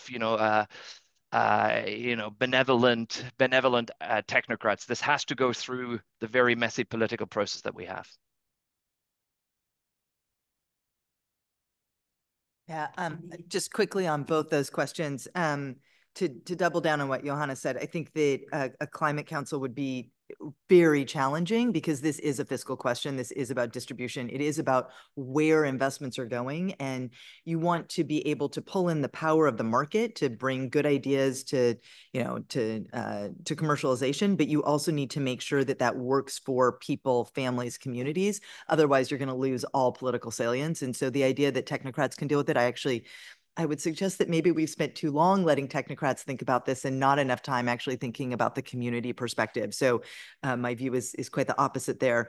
And I think that actually directly gets that is directly about the durability. When I think about the biggest risk, to my mind, and again, I'm a labor economist by training, I always start with the question that the number of people in the United States employed in fossil fuel jobs is about the same number of people who lost their jobs in the so-called China shock that has now been well documented in economics. That, to me, is the motivating North Star, because that had political and social and economic repercussions across our economy, across our society. And if we allow our policies to not be thoughtful about how this is affecting communities, because it will be concentrated, because it's about specific industrial sectors, it won't be durable. But if we can flip that on its head and both support communities like coal communities and other communities that we think will be most likely affected, and do that, front load that, which this administration has spent so much time thinking about what's happening in Wyoming and West Virginia and coal communities, and at the same time build out these new sectors in ways that are going to create the kinds of jobs and clean industries that are not going to pollute neighborhoods that communities want and communities want to invest in. That is what is going to create the durability, in my view. Adele or Christina, do you want to weigh in, or we can move to the next question? Sure, I can weigh in a little bit. I think it's really important to use the best evidence on what the policies are actually going to do. And so I want to respond a little bit to what Johanna said about carbon pricing. And I would say, I'm speaking again, my personal opinion, having done a lot of research on the design and implementation of various carbon pricing approaches, is that it's not the intent to raise energy prices, it's to change the relative prices of different forms of energy. And there can be a lot of shift in relative prices without actually an increase in that mean price that people experience, because what you're trying to do is change consumption and production patterns. And you do that through market incentives with an appropriately designed carbon pricing policy. The inflation question is also open because it depends on the monetary policy response to the change in those prices, right? And one advantage of a clear price signal is that monetary authorities can better respond to that. And a lot of policies, for example, emissions trading, they might have more volatile prices that are hard to accommodate in a monetary policy setting. Again, not speaking for the board, I'm just my personal opinion. And I would just say, look at the data on projected macro costs of a reasonably ambitious climate carbon tax in the United States from the Sanford Energy Modeling Forum Project 32. We had a major multi-model analysis, and even the most ambitious trajectory of carbon prices we looked at by, I want to say 2040, it delayed getting to the GDP you were going to get to in the baseline by maybe 4 months. Okay, I think we can, wait 4 months to save the planet, right? So I think we got to look at the evidence and look at policies that people are actually willing to talk about. And I would just note that an appropriately designed carbon pricing program might give you some fiscal space to do other kinds of investments and ameliorate any distributional concerns that you might have. So, I want to come back to the literature on these topics. Mark, if I can. I would like to touch on two things that actually, well, I think the three colleagues have mentioned. But on the last point of Adele, we need to know what policies are going to do. And I would like to add one of my remarks, which is we need to know what policies have actually done once we have implemented them. And then I come back to one of the slides of Johannes, in which he has shown that, in theory, subsidies for renewable energy will reduce energy prices and inflation. But this is not what we are seeing in real life, and it's a problem of implementation. So in theory, our macro models, our ex-ante evaluations or ex-ante appraisals could say, yes, this will reduce the energy prices for households, for firms. In reality, we are not seeing that. We are not seeing that because of how our market is designed, because of how policies have been implemented. We've seen this case, for example, in Spain. Subsidies for renewables were amazing. We have deployed a lot of the technology, but in reality, the cost of energy for households has been increasing because of problems in implementation of the policy mostly. So it's very important to take into account these two sides, because otherwise, as Heather has mentioned, we are not going to gather this the social support that we will need in order to implement policies. If we are not able to communicate to the communities that we are going to take into consideration all the needs that they have, and we are not going to leave anybody behind, it's going to be very difficult. And for that, it's not only, I think, the role of national governments at some point to implement policy, but also, in order to talk to the communities, the role of local jurisdictions and more regional jurisdictions that have a more direct way of communication with the communities themselves. Thanks. So I have one last kind of moderator prerogative question. So we've talked about kind of like macroeconomic transition risk, kind of in like the broader economy. But when I think about transition risks, I often think about sector-specific transition risks, to specific regions, populations, sectors. And then we talk about like the way that people usually talk about this is like a just transition. So thinking about these kind of heterogeneous transition risks across like subgroups, how do you guys think about those? And do you think they can potentially lead to policy derailment? Or how can we design policies to try to mitigate those specific risks that could maybe create some political economy problems?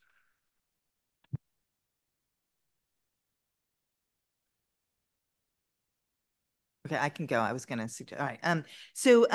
I mean, the sector-specific risk is so much of what we have focused on through the Invest in America agenda. And I want to be clear that when I say that, I am thinking about all three pieces of historic legislation: the Bipartisan Infrastructure Law, the CHIPS and Science Act, and the Inflation Reduction Act, because they were designed together and are being implemented together.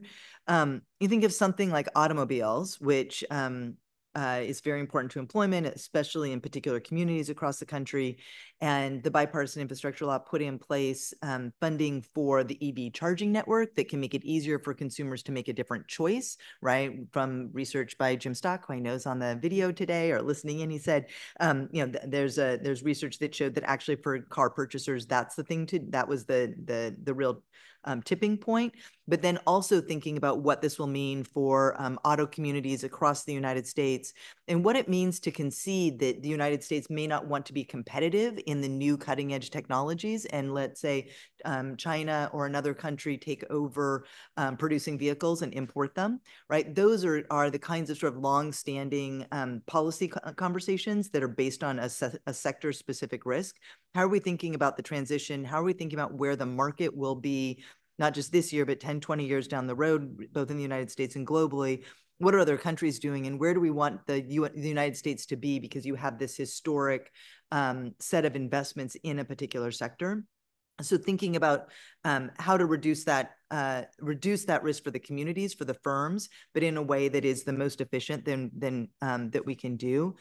If I can just make I wanted to make just one comment on Adele's comment on carbon pricing, because I think one of the things that gets tricky is we talk about carbon prices in the aggregate as though it were one thing, but the effects that you're going to see on consumers will be different if you are thinking about the power grid and how a utility is allocating across different kinds of fuels and maybe how you are taxing that versus how you're thinking about taxing a consumer on gas before they actually have the capacity to invest in an electric vehicle. Like those are very, very different kinds of costs. And some of the biggest risks are not actually thinking about the fact that buying a new car, very few people do it. They tend to be at the higher end of the income distribution. So you're layering different kinds of risks onto that.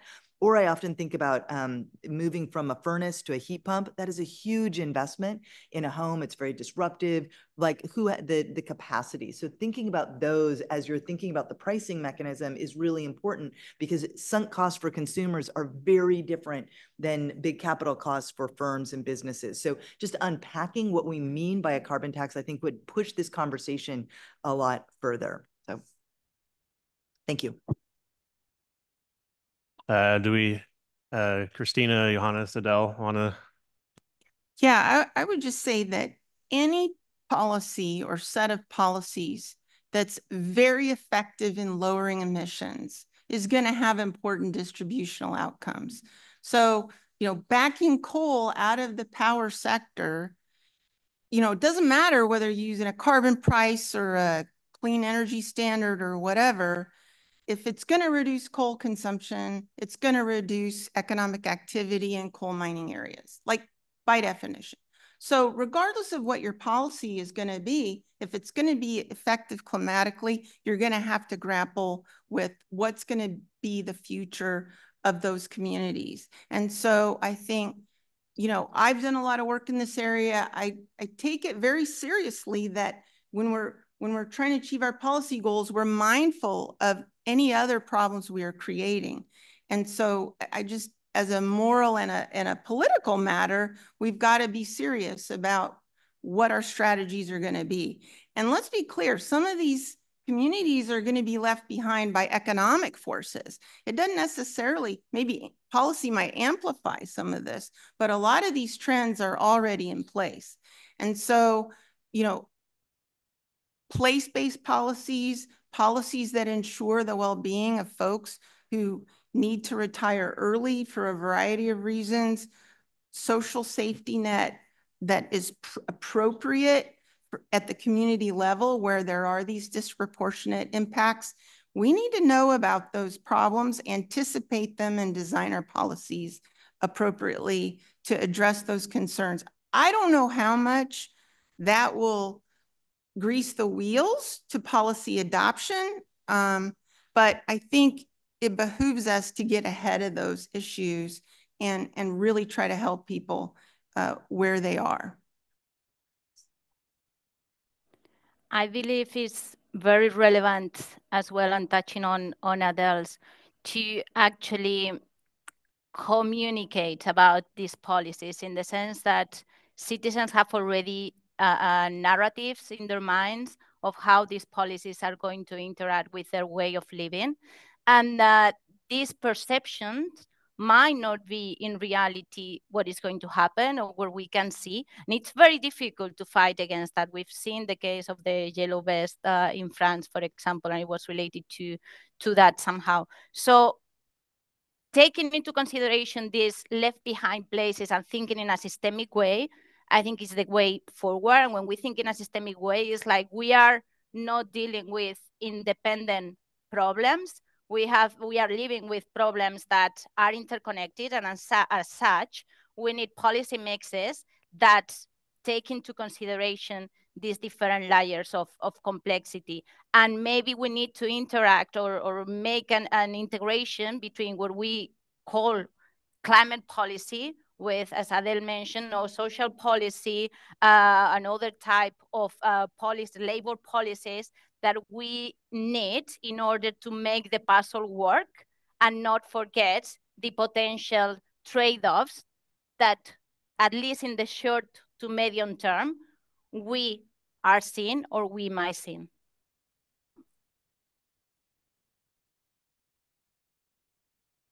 Okay, great. We already have a long list of wonderful questions on Slido, so I was hoping that at least we can cover a couple of them. So I would appreciate it if the panelists can be brief, but also like succinct in what you think are the most important points to be made. So the first question here is to connect this session with the previous one. So the previous keynote, we talked about the progress on decarbonization is slow, but at the same time, we're also observing worsening economic consequences of climate change every day. So how can we close the gap and accelerate the progress urgently, and in particular from the economic policy perspective? Anyone want to take on this question?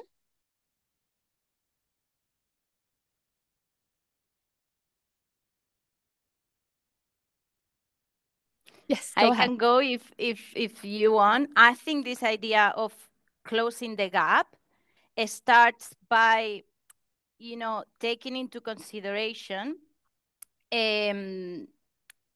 innovation together with the emissions that we have to reduce. That's for sure. So how do we actually manage to take into consideration the reductions that we need and this innovation? There are instruments that have worked in the past and that can work looking at the future. So we've seen these subsidies that have worked. We just need to take into account what are the actual more second order effects that we can see moving forward. Great, thank you. Anything to add? I mean, I'll just add a couple of things briefly. I mean, certainly here in the US, one of the priorities that we've had, that the administration has had, and I know colleagues from the Department of Energy are here, has been to do what we can at the federal level to ease some of the permitting challenges and other barriers, other hurdles to implementing new power across the country. So I think some of it is, at least on the effective governance side, making sure that we are working at all, again, here in the United States, thinking about how we are working at all layers of government to make sure that as we become aware of these hurdles, we're working together to address them. And a big piece of that, of course, is that we need to make sure that we're going as fast as we need to do, but we're also making sure that the way that new things are being implemented is not leading to further environmental challenges, is bringing stakeholders and communities in a way that is appropriate and still honors our democracy. So finding that right balance so that we maintain the support from communities is really, really important, and seeing communities as a partner rather than a hindrance is key to that. I would just add one thing that I hope is not the way we accelerate policy, and that is through an accelerated experience of climatic damages, right? So unprecedented extents of wildfires, droughts, extreme weather events. These are wrenching experiences. They may move the needle politically, but I hope that is not what ultimately enables policy, because we're at the we're just at the beginning of the impacts of concentrations that are already in the atmosphere. And so I think that there's no time to waste. And maybe I'll leave it to other analysts to figure out the political array that has to be achieved to get action before that happens. Thank you. Johannes, do you have anything to add?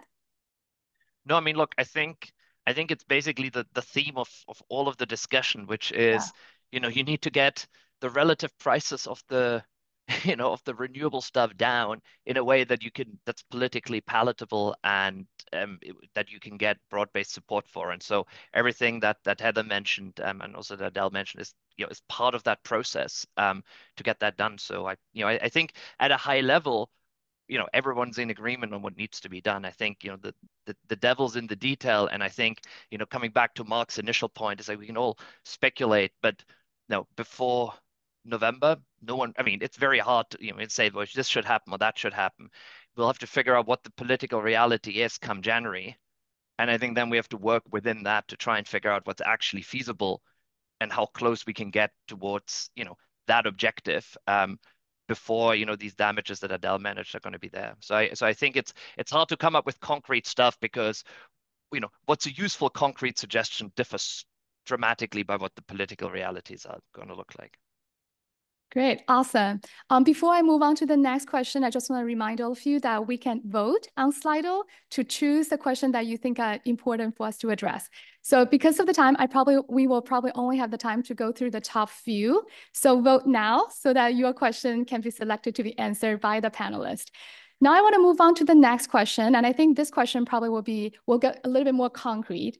And this question is about central bank policies, such as, for example, open market operations or bank regulation. What kind of role do they have in mitigating transition risk and physical risk of climate change while maintaining financial stability? So I guess, Adele, do you want to get us started? Is that question for me?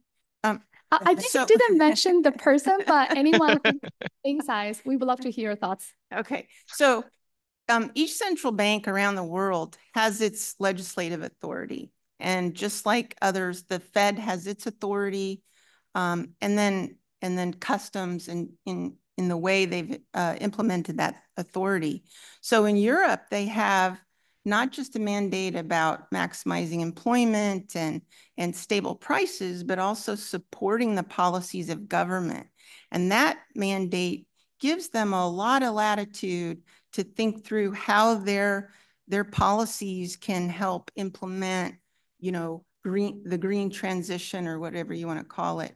We don't have that same set of mandates in the United States. And I'm going to speak not just for the board, but for other financial regulators, because it sounded like it was a broader question. So I think that's going to be a jurisdictional specific answer to that question.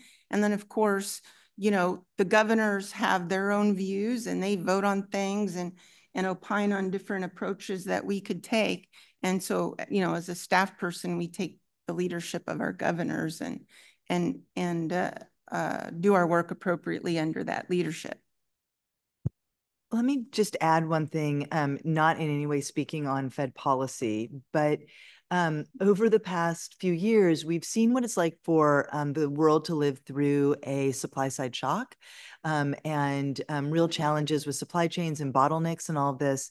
And we know that, and I mean, research will for a long time be sorting out how much of the inflation that we saw came from different parts, but we know that the supply side shock played a role. And I think one of the questions that we have to think about the relationship between the fiscal authorities and the central bankers is if one of the outcomes of a rapid transition, if we move as quickly as we want, will that lead to future supply side price shocks or bottlenecks that lead to price shocks? And how do central bankers think about that? And how do they think about what the fiscal side is doing?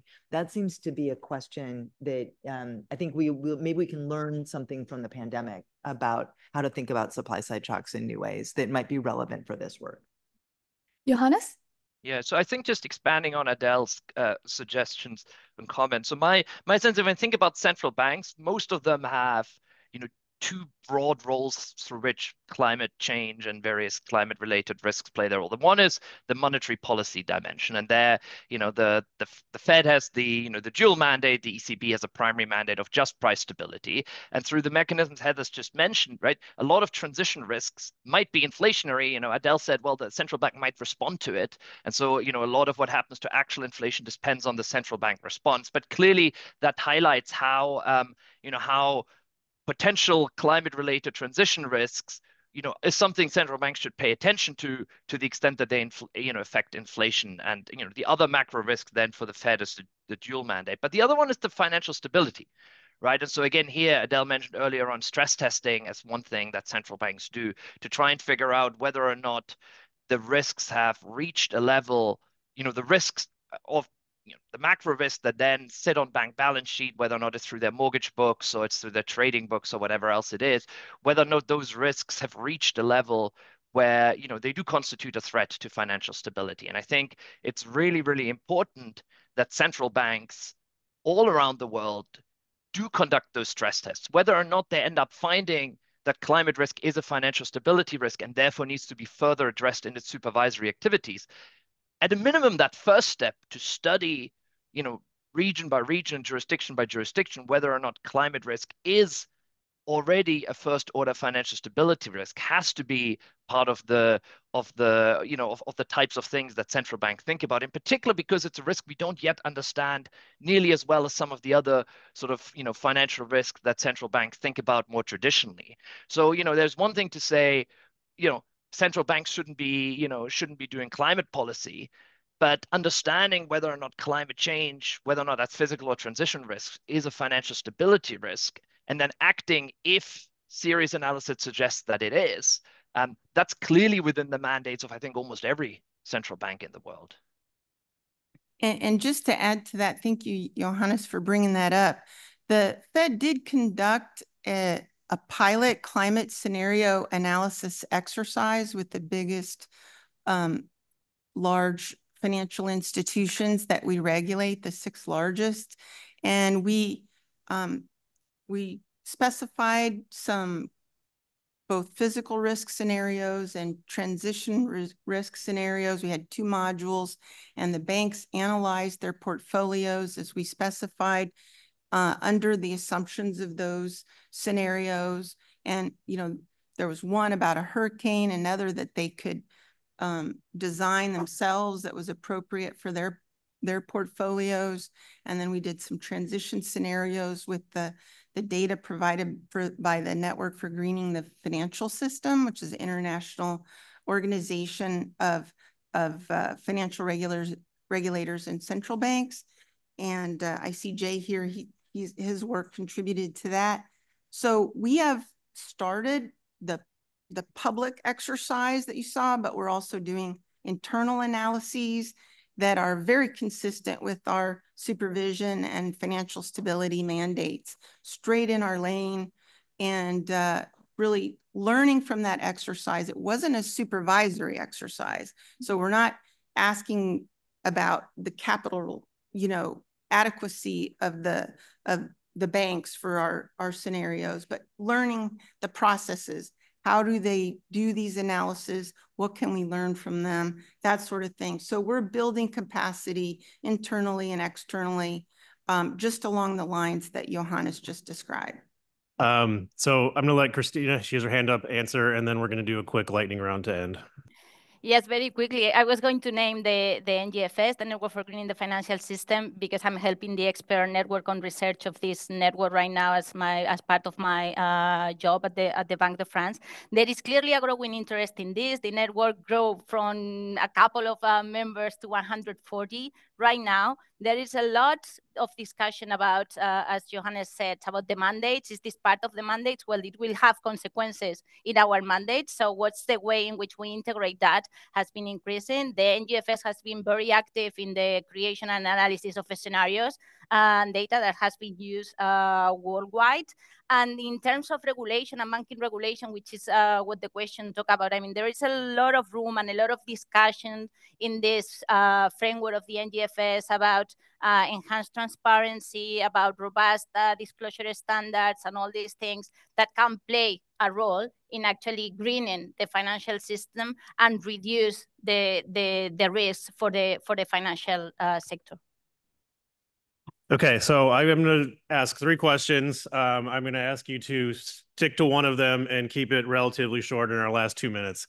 So you get the choice of which question you're going to answer. So the first question is a fiscally related question about options for redirecting fossil fuel industry subsidies, which the person who put the question says it's around the tune of $750 billion a year. The second question was specifically for Christina, although if anyone else wants to answer this as well. Could you provide examples of policies that target tipping points? And then the last one, I think this would be a great one for Heather, but and again, other people could address it, is what do you think about policy options around managing job losses in legacy industries?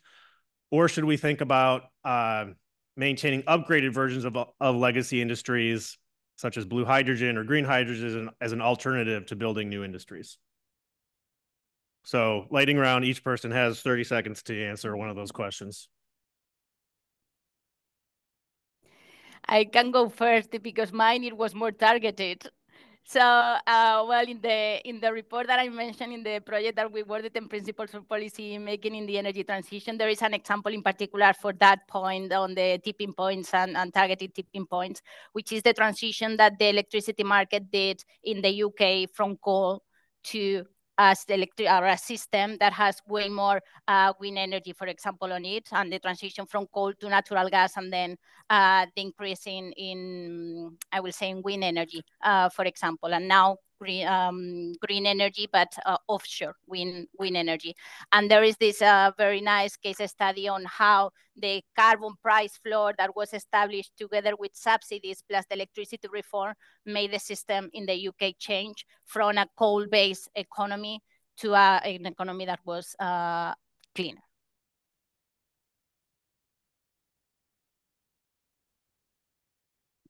Okay, I'll take the one about options for fossil subsidies. I think that's going to vary quite a lot around the world, depending on the nature of those subsidies and their magnitude. In the United States, what people call fossil fuel subsidies are in many cases tax provisions that benefit a wide variety of manufacturing and extractive industries. So it might be something like accelerated depreciation, depletion allowances, various kinds of tax preferences around investment. And some of the motivation for those policies are trying to drive oil production or fossil fuel production more generally domestically relative to imports.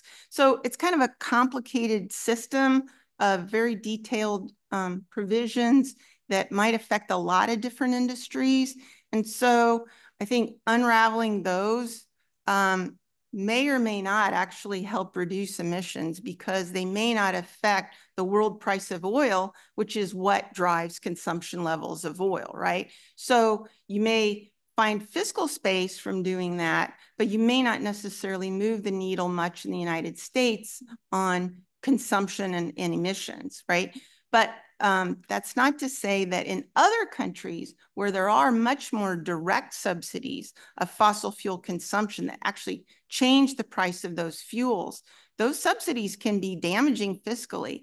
And if you can, if countries can find a way to back out of those subsidies and replace them with other ways to help people, afford energy, then that can be both an emissions win and a fiscal win and probably a social welfare win if you do it right. And in a lot of countries, it's not the poorest who consume the most energy. It can be the richer folks. And so the distributional outcomes of those kinds of reforms can actually be quite progressive, depending on how they're implemented. All right, let's just move to Johannes really quickly, and then yeah, we'll I would have picked the same question and given the same answer. So given we're late on time, we should have Heather have that last word. Okay, glad I get a different question. So I want to take this last one on how to think about jobs in certain sectors. And I think that Adele actually sort of hinted at this earlier. If there was any moment where policymakers should be thinking about equity and full employment, it is the moment that the policymaker also stands up on a stage and says, we're going to do something that's going to change how we power everything, right? For the typical person, understanding that they are going to be a part of this transition probably means doing more of the things that we've always needed to do. So if you are focused on getting your economy to full employment and thinking about addressing regional inequities through a variety of policies, that's going to get you a lot of the way. I think the question specifically is about, implicit in it is, should industrial strategy support any kind of sector or any kind of firm? And I think one of the things that we've really tried to do in the implementation here in the United States is we talk about it as being government enabled, but private sector led. Most of our industrial policy tools are not us picking winners and losers, but are saying, here's a bunch of tax credits for you to do things that we think are important. We want to crowd in capital, private capital, into the sectors that we think we want to be competitive in, that we need jobs to be created in. But we want to encourage you to, again, make those investments in low-income communities, make those investments in energy communities, make those investments in places that matter and in ways that are going to benefit those communities. So I think that is really it's turned out to be a very nice way to do an industrial strategy that spurs growth, but pushes towards equity, which I think then gets to this. You're not saying, oh, I want this firm to succeed or that firm, but you were saying we want these sectors that are so important for our future.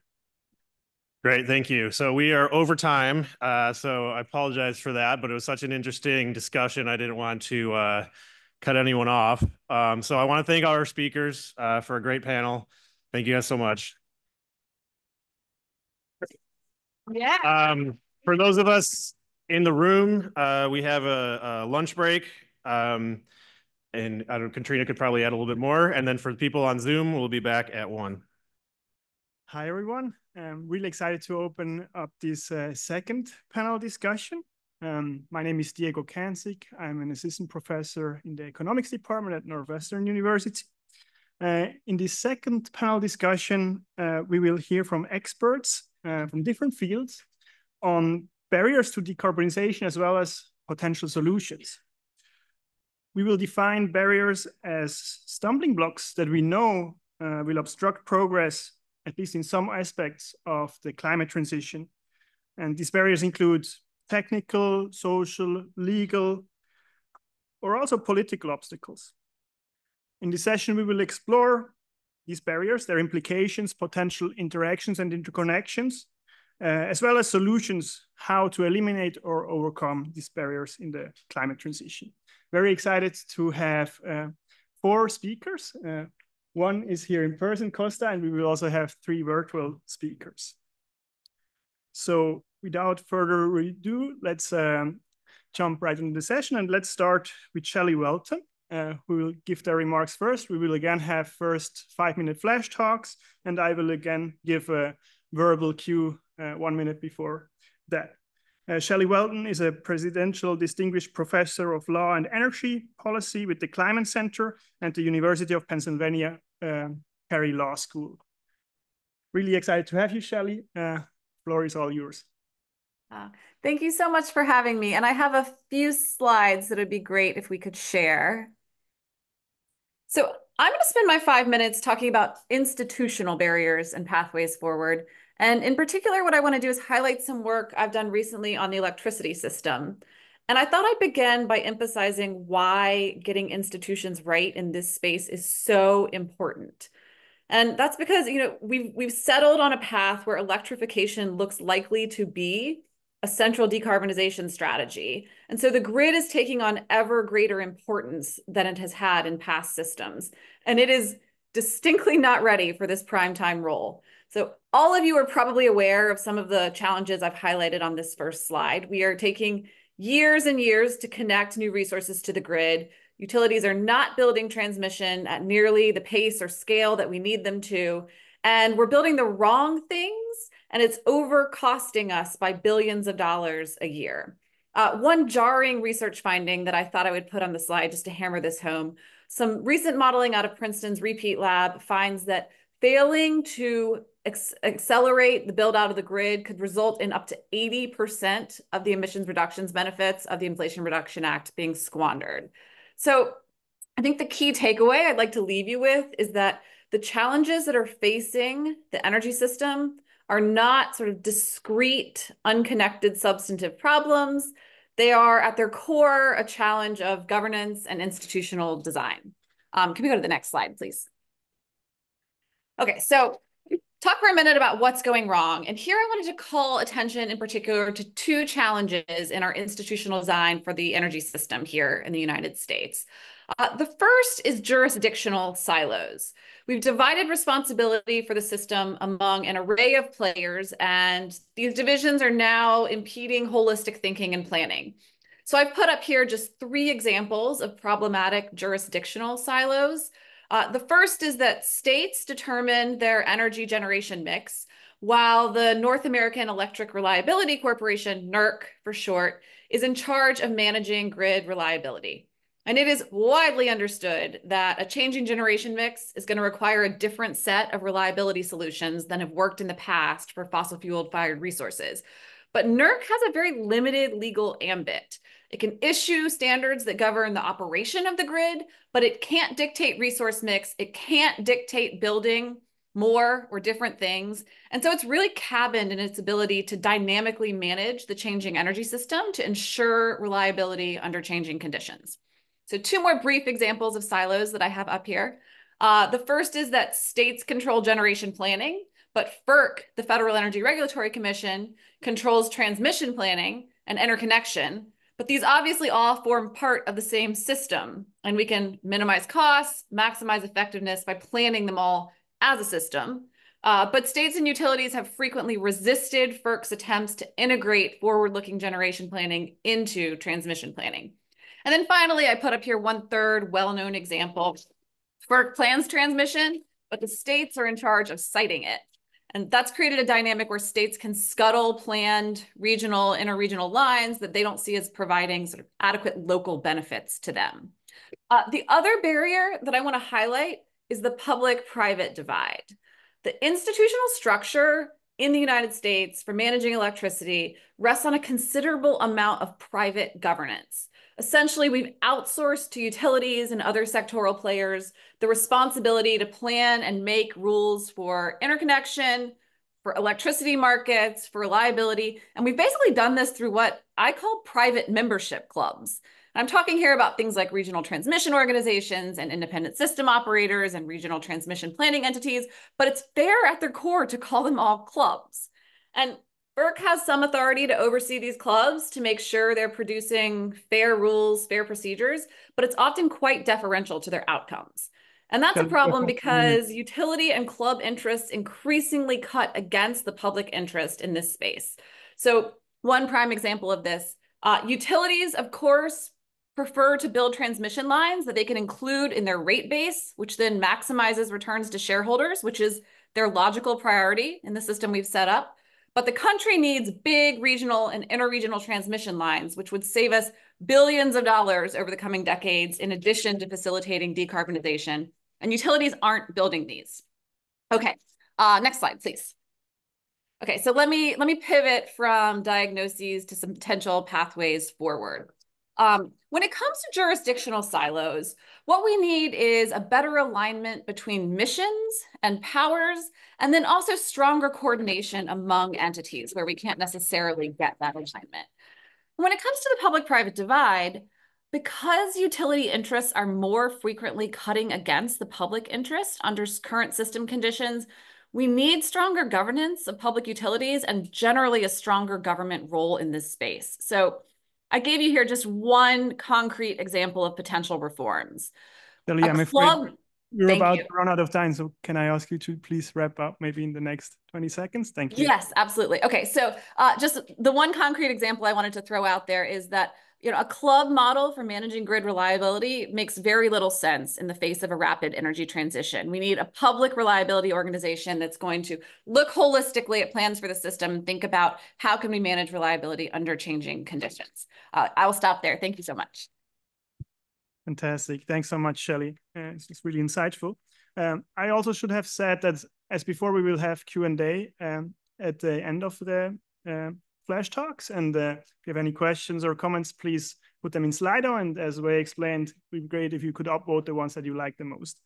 Having said that, we now move to the second speaker, Jonas Meckling. Jonas is an associate professor of energy and environmental policy at the University of California, Berkeley, and a climate fellow at Harvard Business School. At Berkeley, he leads the Energy and Environment Policy Lab and the climate program of the Berkeley Economy and Society Initiative. Jonas, really looking forward to hearing from you. Great, thank you, Diego. And hi, everyone. So let's keep it on the first slide for a second. So I've been asked to speak to the political barriers to decarbonization, and political opposition by the public and business remains a core barrier to the adoption of decarbonization policy and more ambitious policy in the US. But let me qualify this. On the margin, political opposition is declining. The public increasingly likes clean energy. Businesses that have made sunk investments are lobbying much less against decarbonization policies. But within this broader trend, the public is polarizing increasingly around climate policies, and that's reflected by the very different policy paths in red and blue states. And it trickles down to individual consumer choices. Electric vehicles are mostly bought by Democrats, less so by Republicans. On the business side, we see a transformation of the opposition, less focused just on policy adoption, but increasingly on policy implementation, including through campaigns that legitimize clean energy technologies. So political opposition is transforming, but it persists as a problem. And given that, what is the near-term and the long-term outlook for decarbonization policy in the US? Next slide, please. So the near-term question really is about the durability of the Inflation Reduction Act. And much has been said about the strategic allocation of funds across US states and counties. And it raises the question, is the Inflation Reduction Act creating an electoral coalition that sustains its future existence by bringing Democrats back into power and keeping them in power?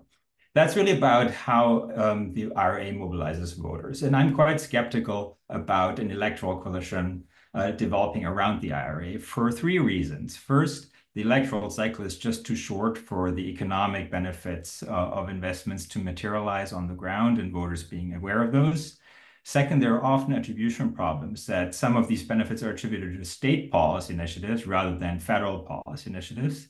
And last, given the climate of polarization, it's a question to what extent the economic benefits actually shape decisions rather than ideological positions. So an alternative outcome is that the IRA is creating an advocacy coalition that would sustain the policy even under a Republican administration. This is about mobilizing industries that have made investments or want to make investments based on IRA incentives. It's also about politicians in states that have attracted a lot of these investments.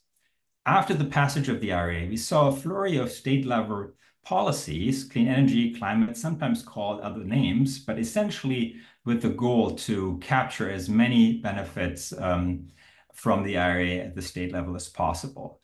And that very well could be part of a coalition to sustain the IRA under Republican administration. The question is, what is the long-term outlook beyond the IRA for decarbonization policy in the US? Next slide, please. We know that at some point, the carrots, the subsidies, the tax credits of the IRA need to be complemented with more policy sticks than we have at the federal level. And that's for two reasons. First, we know that effective decarbonization policy mixes have both carrots and sticks. And second, continuing the IRA approach is fiscally unsustainable. And a lot of countries that are further down in the policy development of climate policy have started with more the carrots and adopted sticks later, developing a broader policy mix. So what are the dynamics that could lead to sticks in the US?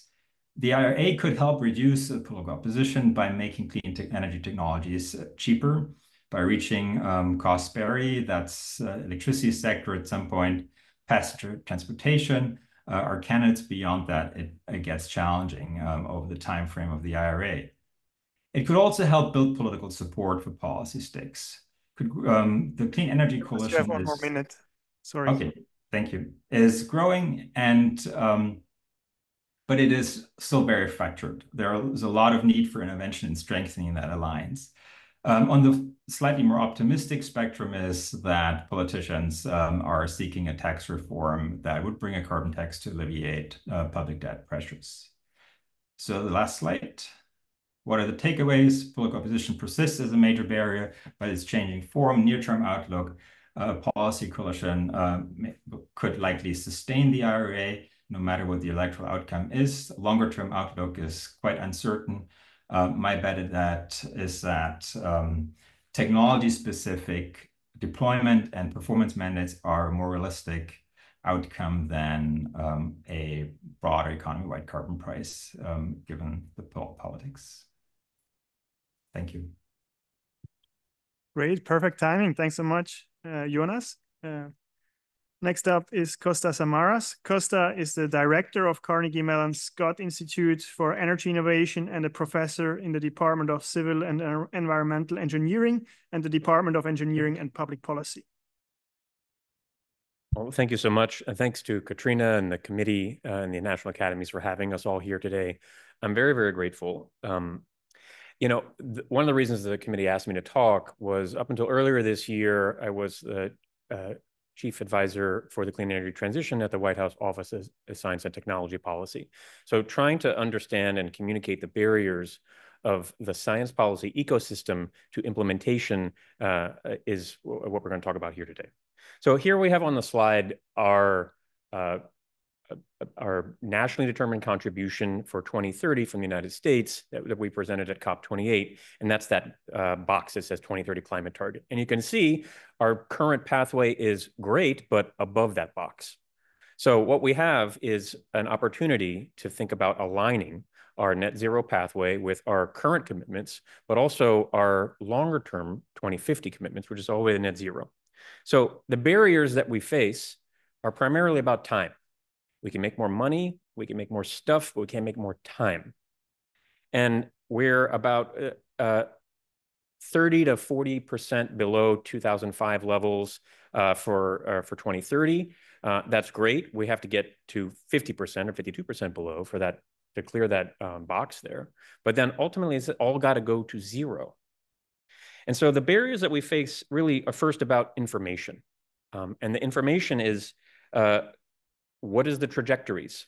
How do we design both the policies, the infrastructure, the systems, and the social aspects to get us all the way down to zero?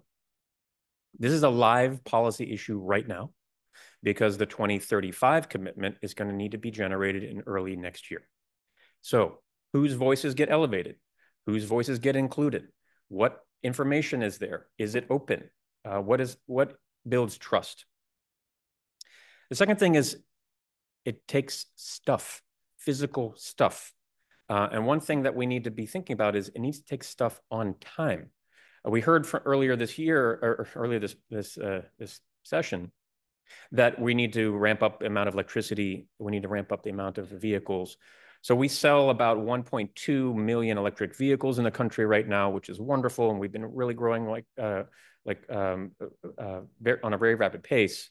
In 2035, 11 years from now, we have to sell 15 million electric vehicles. So roughly, rule of thumb, about 1 million extra vehicles every year we're going to have to add to the US electric vehicle sales. That has all kinds of downstream issues around material, factories, labor, cost, and adoption. Right? Just because we're selling them doesn't mean that we can people are going to immediately buy them. So we have to make sure that they work for everybody. Second, we're going to basically have to 5x the amount of solar and 3x the amount of storage by 2035. These are, again, same types of challenges around supply chain, labor, costs, efficiencies. So the third thing is about barriers, right? And so what are the barriers to making this work, to getting us down to first half of our emission reduction and then down to zero? Well, I like to think about like a mega project. We heard about mega projects earlier. In a mega project, you don't say we're going to finish exactly on time and everything works. We're going to have 10 miracles and it all works. You build contingency, or really you build a buffer. So really, we shouldn't be shooting for net zero by 2050. Maybe we need net zero by 2045, or maybe net zero by 2040. What would we be? How would we do things different if we really, really wanted to make it? And that's what I would be doing is building in a buffer. Next slide. So the information ecosystem is informal right now. We have the work that all of you all do. It contributes to national and international reports. That goes into our climate commitments. Then that goes into potentially our laws. The Bipartisan Infrastructure Law and the Inflation Reduction Act will double the amount of emission reductions that we'll have by the end of the decade than we had previously, and also double the amount of clean energy. But then that has downstream impacts for materials, labor, factories, cost, as I've been talking about, and then it drives a bunch of investment. So that last chart over there is off of invest.gov, where nearly $900 billion have been invested in the United States in private capital, due to in clean energy industries driven by the Inflation Reduction Act. But all of these are not a linear process like any innovation process. It's a loop. And there's feedbacks in between each one that we really don't understand. Next slide, please. So science policy needs to step up.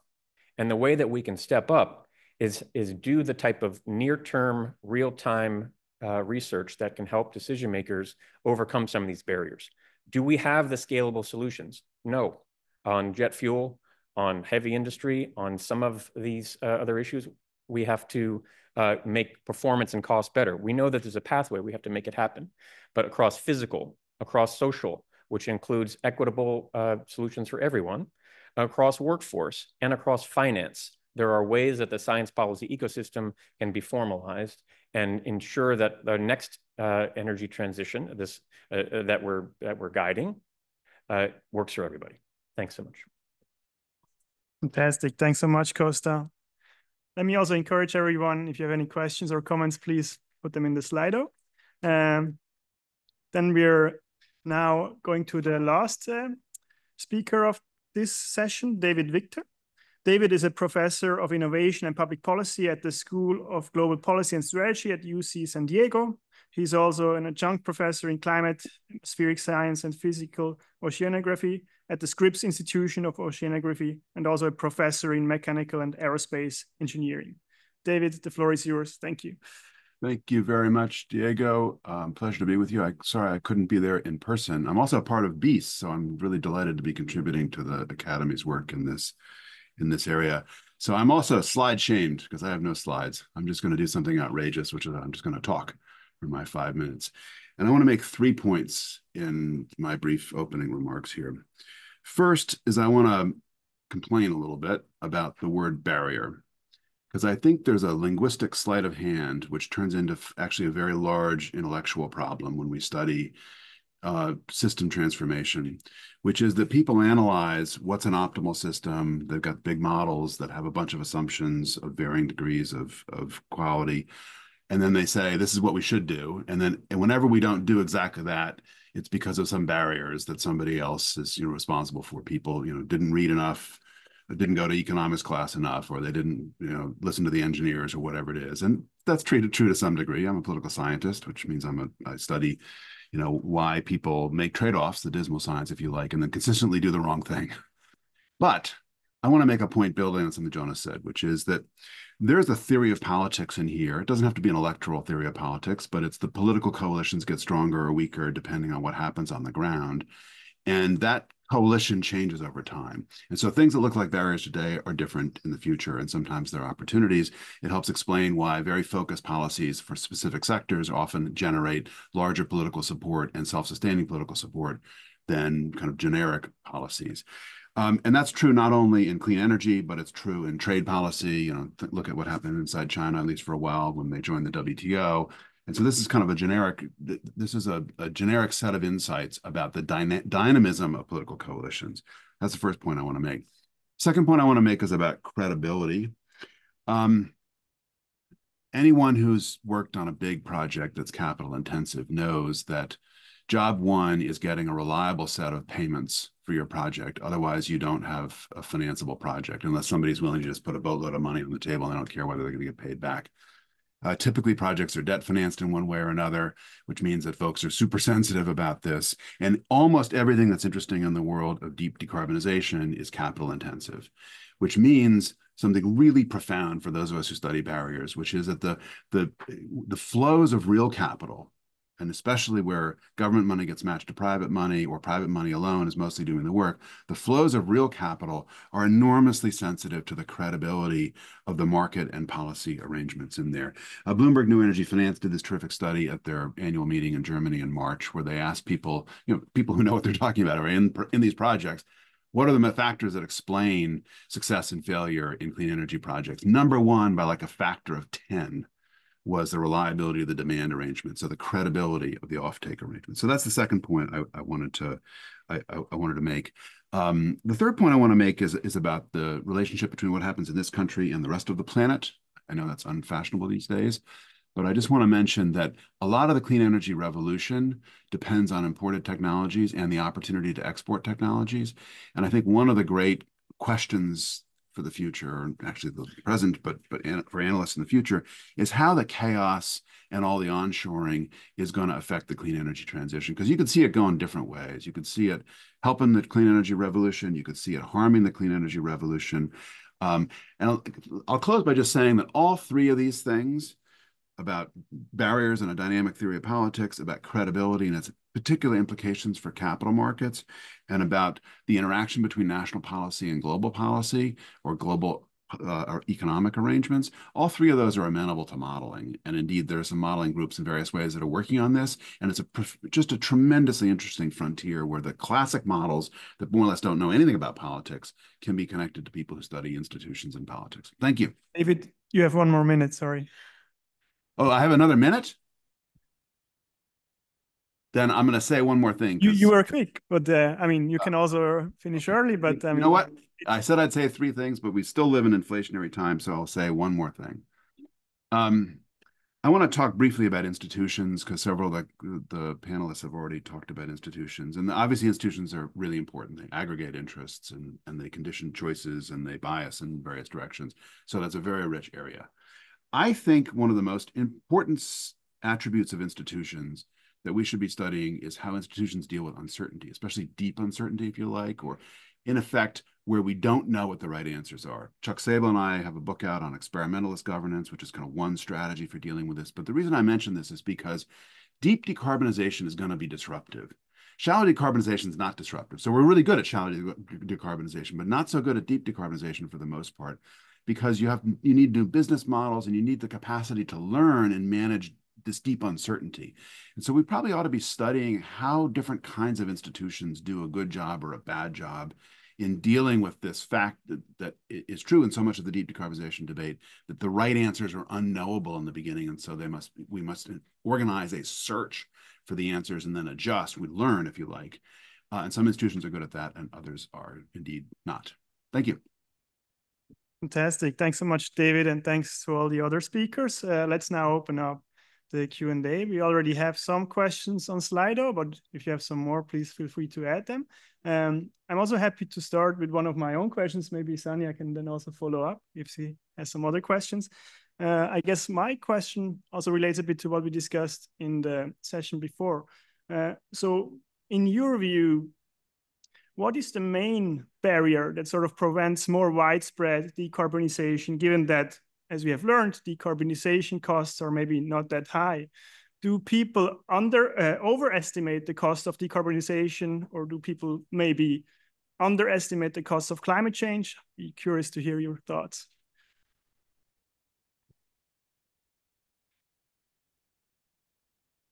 Please, yeah, David. Sorry, I was scrambling. Every time Zoom updates, something changes on it. I'm still looking for where the hand raise function is. But I think one of them, if not the most important factor, is around political support and understanding political support. We can't hear you that well. Can you maybe be closer to the microphone? Yeah. Is that better? That's better, yeah. Okay. There.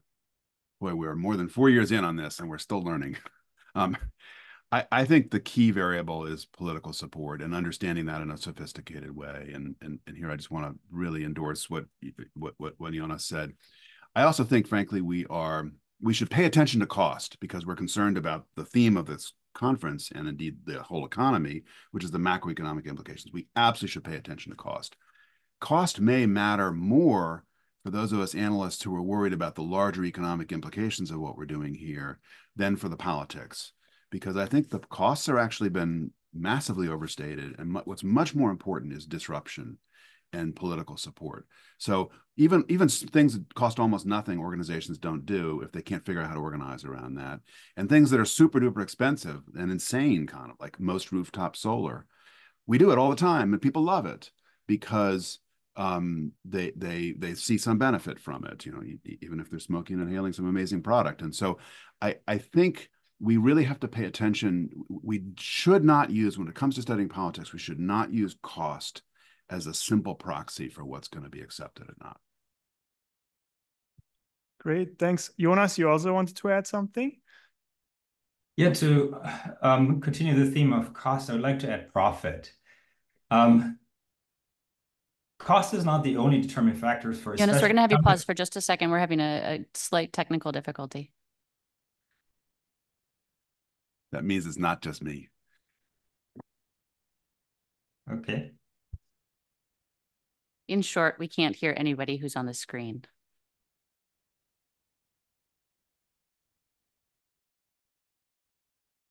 Oh, no. Can you hear us now? This is like Verizon meets the National Academy of Sciences.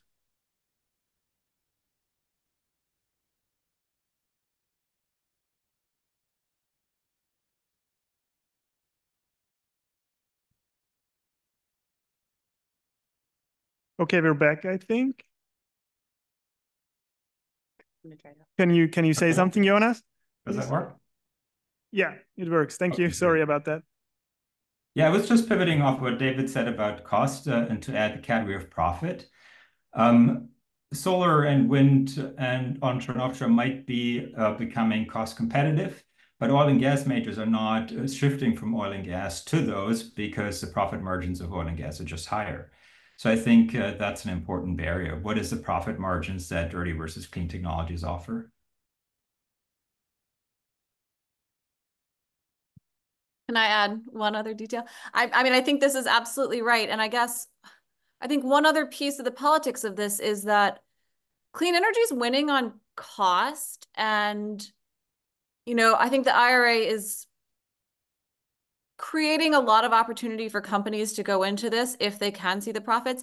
A lot of these benefits are not necessarily trickling down to consumers, right? And so I think one of the big open questions is, will the cost savings promoted by renewable energy and the fact that it's, creating some propulsive dynamics in the economy actually turn into people seeing lower energy bills, which I think, the equity dynamics of this and some ability to have people feel like we can do this transition without absolutely decimating often already precarious situations is critical for the political economy here.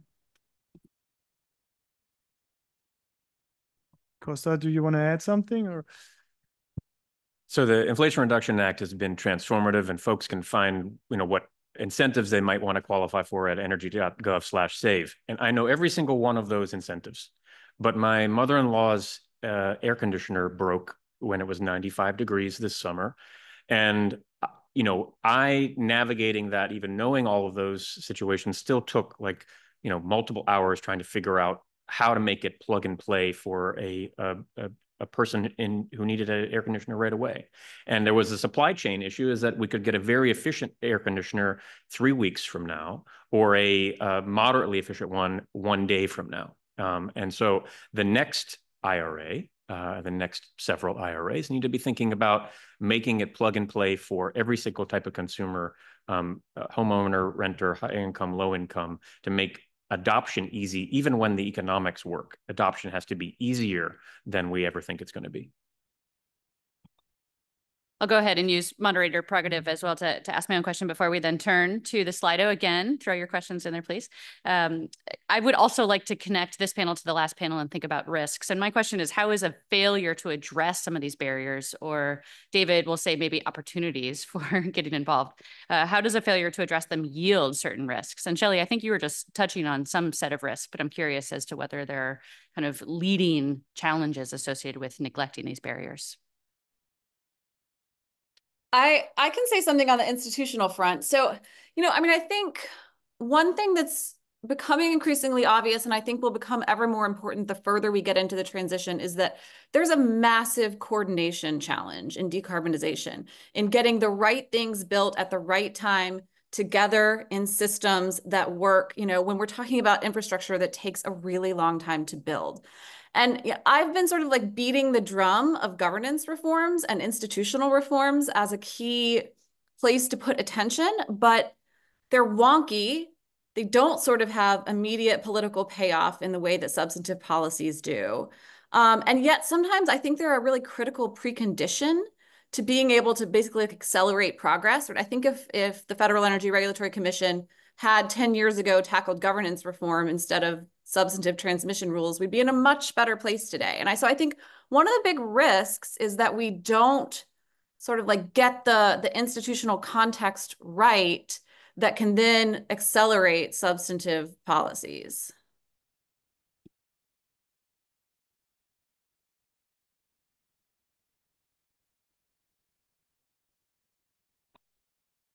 Great. Does anyone want to add to that, or otherwise we'll go on to the Slido? Can I just say one other thing that please, I'm watching pretty closely. So the IRA has been transformative, and along with the infrastructure law and chips and so on, and what's happening inside the states is really impressive. One of the things I find interesting is how because so many of the things that are really disruptive are first of a kind projects, or that you're building the first few. It's so interesting to watch the effect of the experience with the first few projects. Let me give you two polar opposites. Look at what's happened in Abu Dhabi with these 4 Korean reactors, which have been a huge success. Nobody's entirely sure what they cost, but I'm sure they cost a lot. But they're operating, and they came in quickly, and there was all the learning effects and so on. It's unbelievable. That will create a positive signal that then will create confidence and make possible more building of nuclear reactors. Let me contrast that with Kemper, where you've got one project that early on had a whole lot of policy support, and the details that really matter and so on. Was it the right kind of design, and did they scale up too quickly and so on? But the effect of spending a boatload of money and producing no project, that the knock-on effect of that around credibility and uncertainty, and therefore risk, in the entire carbon capture and storage business was really, really high. So some of the things you can do, there's some questions in Slido about this, but things you can do early on is really be very careful. I mean, this sounds obvious, but very, very careful with project selection and stewardship, so that things that are coming off the rails you kill as early as possible, and you identify projects with high probability, because basically what you're doing in these early projects is generating not only a lot of learning effects, but a lot of confidence effects.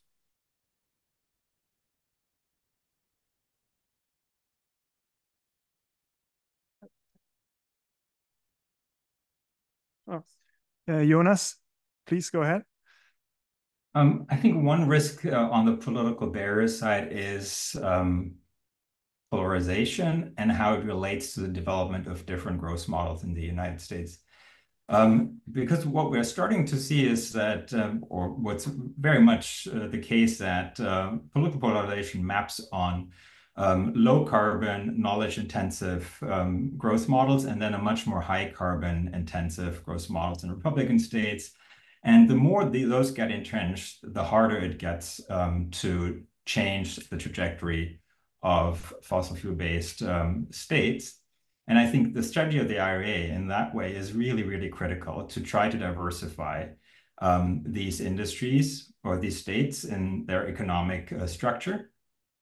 So I think that pathway, by addressing the structure of the economy, is absolutely essential to also at some point reduce the level of political polarization around questions of decarbonization.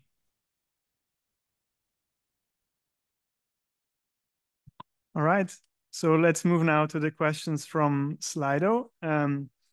Actually, the first 2 questions are related, so I'll bundle them.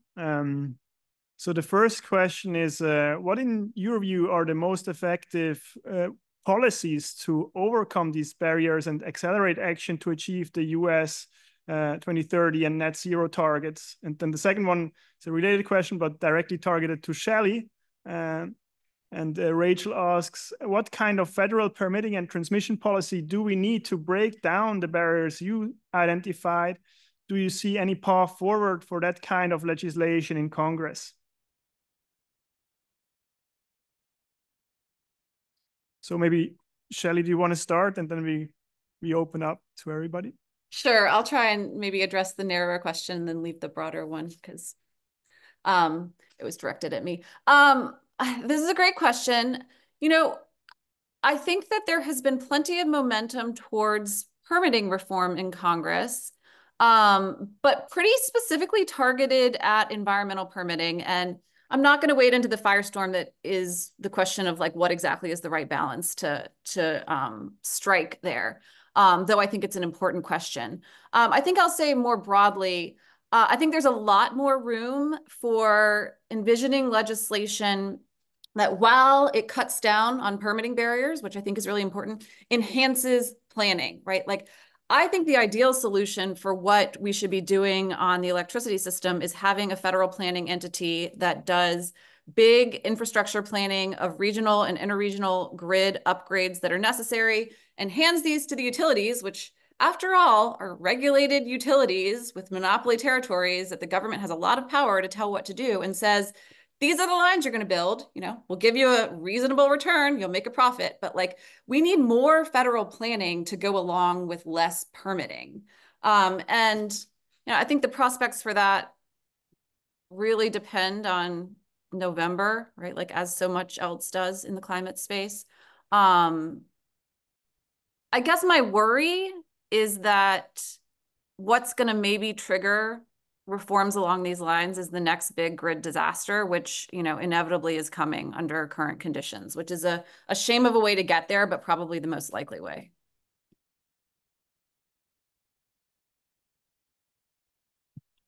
Great. So let's open up. Costa, do you maybe want to have a go? So across the landscape of policies from supply push to demand pull, there's a whole suite of things that could be done to break down some of these barriers. Some of them depend on whether or not there's majorities in Congress to get a bill that's not a tax or spending focused bill. But let's assume that all of that is, blue sky. An advanced market commitment from the government to use the power of purchasing is something that the Biden-Harris administration is doing now. That could really be expanded to build out the supply chain and build out the landscape of technology and prove the technology for things around industrial heat, for things around emerging transportation solutions, for things in agriculture. There are parts of the emissions stack that need a lot of attention in order to get us down to zero, but also get our cumulative emissions down as fast as possible. Because as we heard earlier, net carbon emissions are forever in the atmosphere. So the question was about which policy. Instead of only tax credits, make them refundable, point of sale, distributive credits that happen right at when you're buying something, rather than wait till the following year to file your taxes. The administration did that for electric vehicles, but it could be done for e-bikes and heat pumps and all types of consumer energy appliances that need to get upgraded. Thanks. Thanks, Costa. David, do you want to add something? Yeah, just briefly on the question about FERC and siting and so on. My own, we should keep working on seeing if we can get something through Congress. This is one of the areas where, in principle, we have some bipartisan support, could make progress there. My view is that we're overstating the interconnection and the FERC problems, not because they're not important, but because the state and local siting problems are the really severe ones, and you can't wave a wand over those. And because there's always some new magical solution, and then it doesn't work because people get pissed off by these projects. And so we have to be pioneering other kinds of models that are durable, more engagement up front. Everyone knows the list. And we've been running a few experiments, but we ought to be doubling down on that. Also, frankly, on the interconnection system. The interconnection process is really all screwed up now, and we need a different set of incentives so these queues are not so long that they're basically irrelevant. But I want to speak to the other bigger question, Tim Lenton's question about what can you do? 2030 is here already, so what you can do for 2030 is more or less, keep doing what we're doing, maybe a little bit faster and so on. But between now and 2030, I think the largest single variable affecting the emissions level will still be the macroeconomy, not technological situations. We're going to be realistic about that. I think it's incredibly important that we signal direction of travel wherever and however possible. The new coalition behind the IRA that includes many growing number of Republicans is part of that. A bunch of states have done this. More could do this.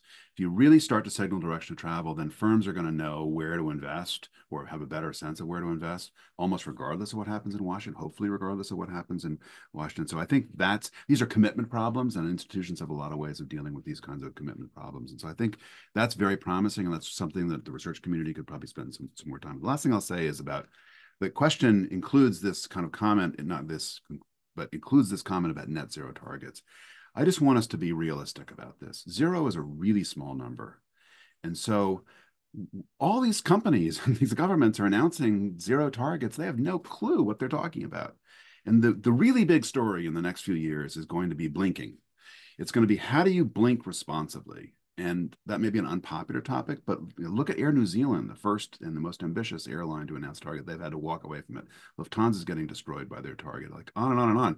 So we ought to have an idea about how to be serious about ambitions without getting hung by those. And also the word net is a problem, because these models model that as a residual. And so they have these wild claims on carbon removal, 10 gigatons a year, choose some crazy number. That's not going to happen because we're not really seriously studying how quickly that industry can scale up from, let's call it 0 today. So I just think we need to be realistic about the role of these targets, which is that they're like a compass as opposed to a straitjacket. And the compass needs to be able to swing as the magnetic fields change. Great. I'll go ahead with the next question. And this is fundamentally about behavioral change and behavioral barriers. And the question is primarily which policies or which solutions should we pursue that best address some of the behavioral consumer decision challenges?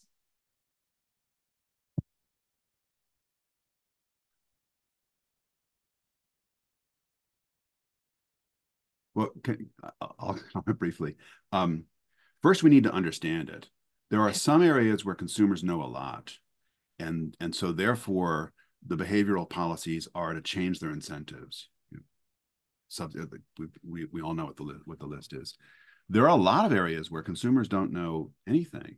So for example, we're running, I believe it's the world's largest randomized control trial on electric vehicle charging on our campus here. We have 1,000 drivers, roughly 1,000 drivers who are members of a club. It's a good club. You get discounts for charging, you get information. I think we gave stickers. And they're interested in they're participating in experiments. And so we've run a whole bunch of informational experiments. We've done experiments where we do big cash discounts in charging and so on. The behavior is all over the map. And one of the reasons that behavior is all over the map is because most EV drivers don't have a clue what it costs or how to charge at different times of the day. In California, we're a solar dominated grid, so you want people, as the grid becomes more solar dominated, to charge in the middle of the day, so at work or at school. But they don't know. And so most of our behavioral tools in this case don't work as expected because you've got to solve an informational problem in the first place, or you have an intervention that has unexpected impacts, again, because people don't really know. The other thing I'll say, and then I'll stop talking on this, is we're finding, not surprisingly, a really big impact on the quality and size of the infrastructure. So for example, we built an algorithm that allows us to measure the number of times people plug in and plug out their EV before they throw the thing on the floor, on the ground, and then swear at it and go to class. And if you have a lot of glitches, the probability you're going to charge on campus next time goes down, not surprisingly. And if you just measure the size of the infrastructure, you miss this whole quality story, which is it makes intuitive sense. Now we can measure it. Has a really big impact on the subsequent behavior.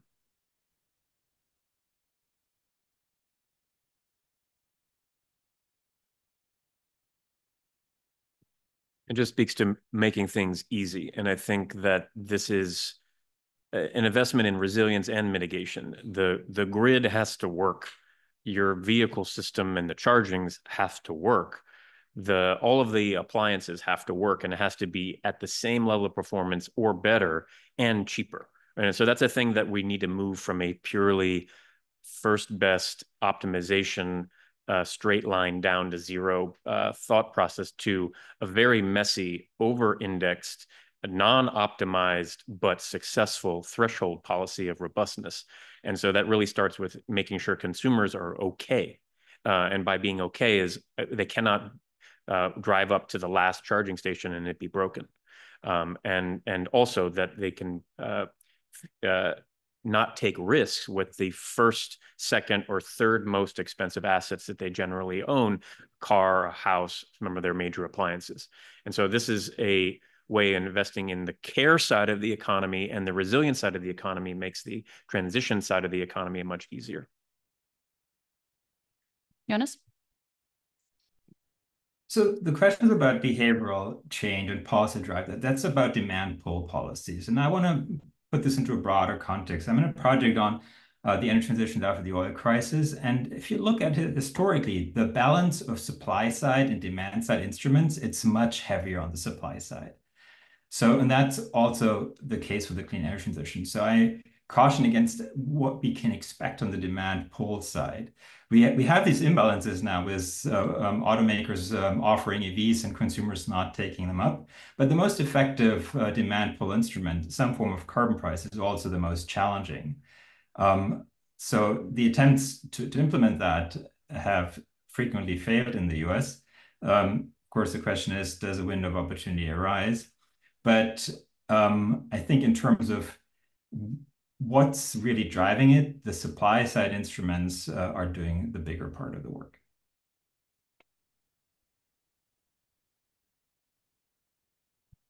Shelly, did you want to add something, or should we move on to the next question? What was going through my head, see, it's going to seem like it's unconnected, but I actually don't think it is. I read a paper recently by this legal scholar, Alison Gocki, and it was tracing the way that New York moved from manufactured gas to natural gas in households in the 1950s.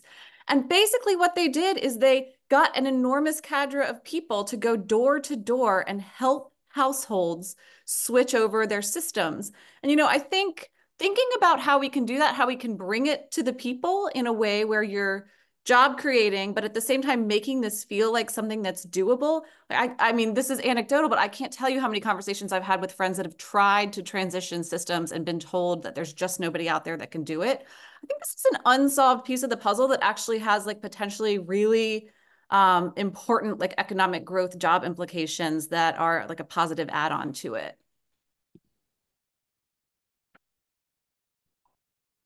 Great, thanks.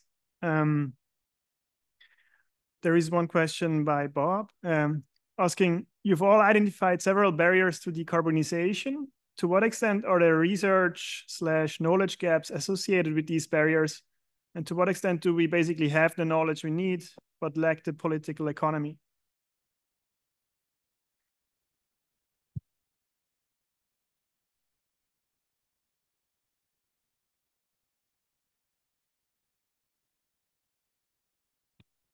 Please, David, you can go first. Everyone else is being so patient. I'm going to just jump in. It's so long. I think it really depends on the intervention. I think there's a big difference between shallow decarbonization and deep decarbonization because the disruption, as a general rule, in the former is low and in the latter is high. And in the former, we kind of know what to do in terms of the supply side and the demand side. I agree with what Jonas said. Well-designed price incentives could play a big role here. Politics are really hard. David, I'm going to interrupt just for a quick second. Do you mind talking just a little bit louder for us? Are we back to this thing? Can you hear me now? Yes, thank you. A little gun shy here. So I think let me summarize. I think it depends a lot on which kinds of interventions we're looking at. In terms of the research, first, I do think this research agenda that some of the big system modelers are doing with people who study political economy institutions, that's very productive. Jonas and I are involved in a project. I think Wei Peng is in the room. She's involved in that project. Others, Jay, Gokul. I mean, that's incredible. We really have the capacity to improve the way the models represent the economy and policy. So that's a big topic. I'm very concerned about the behavioral stuff. I agree with Jonas. Historically, the response to these crises has been supply side, and that's probably going to happen here. But when you look at the models, a lot of the models make assumptions about big demand response on the residential side. EVs in particular, EVs are the dominant one, and we just don't know. And so that's an area of just tremendously important behavioral research because they're huge power consumers, and they could have a big impact on either adding resilience to the grid or undermining resilience to the grid. And we just don't know when and where that's going to happen. And obviously, there are going to be different answers for fleet vehicles than for individual vehicles. There are going to be different answers for V to G, which everyone's excited about, but nobody does because they're not insane right now. But it could be really important in the future. Please, yeah, Shelly. I mean, first, we can't say there's no knowledge gaps or we'd all be out of jobs. But I do think that there's some important knowledge gaps in the energy space. You know, the conversation that I've had over and over again in the last year is a lot of smart people trying to figure out like what is the paradigm of what the energy system should look like in the future, right? We have electricity markets, we have monopoly utilities, we have publicly owned utilities, and all of them are doing, you know, kind of a mediocre job by and large in facilitating this energy transition. And I don't know that we actually have the answer of like what the system paradigm looks like that brings us the right mix of actors to sort of take decarbonization goals and run with them from where we are today to the accelerated position we need to be in, you know, a mere 10 years?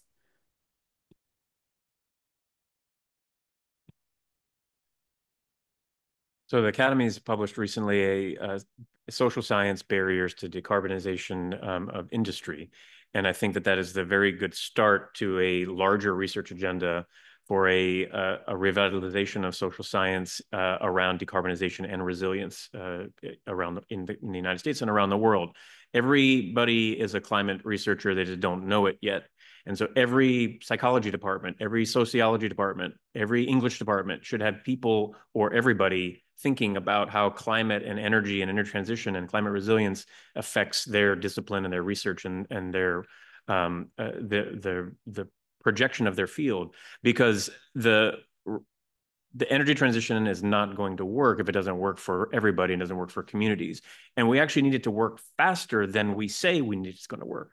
And so I think that we have the opportunity to do a reinvestment in the social sciences for rapid, real-time, and long-term understanding of how this all is going to work, and that will improve our chances of getting to a stable climate.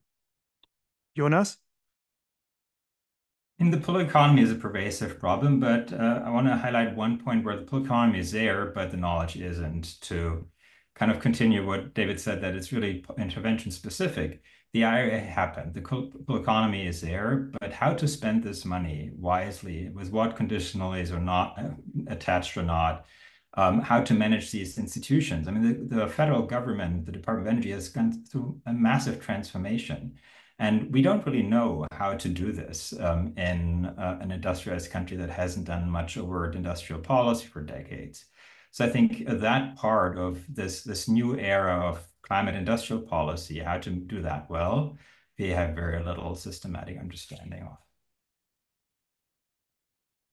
We have time, I think, for one more, and I'll lead this question. It's about local opposition to energy siting. So local opposition to new clean energy projects is often cited as a barrier to decarbonization.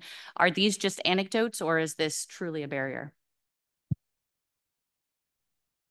I can jump in on this. Oh, it's truly a barrier. I think some recent survey work of developers themselves asked, what is the #1 barrier? And they said local opposition to clean energy projects. So I don't think this is a false or anecdotal barrier. I think, and you know, David said this earlier, and I think he's right. I think this is a huge piece of the puzzle to be solved. And you know, I think the thing that's different about this is that this is really, by and large, a state jurisdictional issue, right? So states are doing some interesting experimentalism here. New York, Michigan, Illinois all have some recent bills that are basically trying to strike a balance where localities and communities aren't left out of the process, but nor are sort of like parochial objections allowed to completely stymie development. I think this is actually another great place for more research, really looking at these emerging models and asking, like, how do you sort of maintain democratic legitimacy for the transition over the long haul while not allowing local opposition to totally thwart progress? And, you know, it's only going to become more of a challenge as, you know, a lot of developers I talk to say often, like, all the good spots are taken. Like, it's only going to get harder to cite as we go on. So I think this is actually a really, really critical and fruitful area for future work.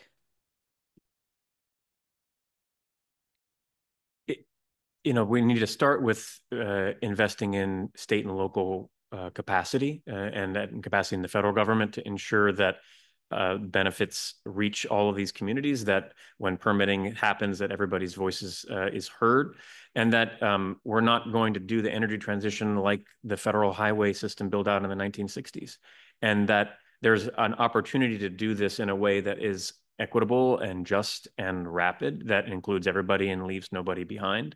But I think starting with state capacity in ensuring that there are extension programs like Bob Kopp, who is here, who has written about like, how do we do decarbonization in communities from that community, and investing in those types of human capital resources are a way to overcome some of these local opposition barriers.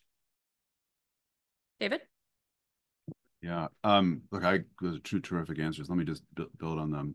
Chris Field and I were involved in this study that came out about a year ago from the American Academy of Arts and Sciences, a consensus report, huge ideological spectrum covered. And a big part of it was about how to improve siting. And part of it is you've got to create local beneficiaries, understand who they are, and generate benefits. And right now, I think we're overly focused on the opposition. The opposition is louder. We also, for a variety of reasons, are more focused on that. We need to have more cases where the beneficiaries there and become allies of these projects. And I think that moves it forward. I've spent a lot of the last few years trying to site facilities for spent nuclear fuel. And we're now slowly going to make progress. And other countries, Canada, Finland, and others, have made a lot of progress by identifying the beneficiaries, doing what Bob Kopp and Kostas were talking about, which is to create extension services to make sure those benefits are apparent to them. And then we change the politics. Last thing I'll say is, I just want to build on something Shelley said in passing, which is a lot of the local opposition is also key. Understanding it is key to actually delivering on environmental justice. So it's not just opposition, like get these people out of the way. Many people have been really harmed by projects and they're worried about that. And we've got to figure out how to deal with that while also building stuff. We're running out of time, but Jonas, did you want to add a very brief comment or you're good? Okay. Well, then let me thank all the panelists for their very insightful presentations, and also to all of you for an engaging discussions, also via the questions on Slido. We will now breaking for 15 minutes, and then we will reconvene with the poster sessions. Thank you all. Hello and welcome back. I hope you found the poster session as enjoyable as I did. I thought it was fabulous. Really great job to everybody who had posters. We now have some concluding thoughts for the day. We have about a half an hour together, and I'm joined up here by the rest of the workshop committee that's here, and we may have some online that can join in too. I'm just going to go down the row, and everybody's going to offer a few thoughts that they have after listening to our various sessions today. These can be key themes, key takeaways, key quandaries, observations, anything is fair. If we have extra time after that, then I'm happy to open the floor to anybody who would like to chime in as well. Diego? Great, thanks so much, Sonia. Yeah, I think one thing that I want to start with that was really important to us, the organizing committee, is to give this workshop a positive spin, right? Because oftentimes you only hear the negatives, climate damages, and you're so slow making progress mitigating them. So we also wanted to talk about opportunities, talk about solutions, right? And I think we did a fairly good job, even though we still talked a lot about also the negatives, the risks and the barriers. I think Nat and also Steve started off with really interesting charts showing that how much progress we've made on renewables, for instance, how much these costs have come down. I think it's important to emphasize that it's still a long way to go, right? Because you've seen a lot of different barriers, discussed a lot of different barriers. Local opposition, I think, was an interesting one. But also internationally, even if like in the US, we have now access to all these cutting edge technologies, how do we deploy them across the world, also to emerging markets, developing countries, where a lot of the future emissions will be. And for that, I guess we need more cooperation and also transfers fiscally to some of these regions. Then I wanted to say one thing that is also more about the positives, because often we just discuss the costs, right? The costs of decarbonization. Also, when you think about carbon prices, carbon taxes, people think just about how this is going to affect their budget. But carbon taxes, they also come with revenues, right? These revenues can be used to do other projects to redistribute. And I think it's important to emphasize that more. Yeah, and that's basically my thoughts that I had. Thank you. My thought is not very groundbreaking or provoking, but my thought is that decarbonization is really hard. And I think we already knew that. And just maybe just some of the things today just reinforced it. I mean, there's so many, there's risks, you know, there's risks of political barriers derailing our progress. There's barriers. These barriers can be in the form of making us hard to inform good policy. So you think of if there's barriers to grid planning and transmission expansion, and our models aren't really taking account of that, we're going to oversell maybe the effectiveness of a certain policy proposal.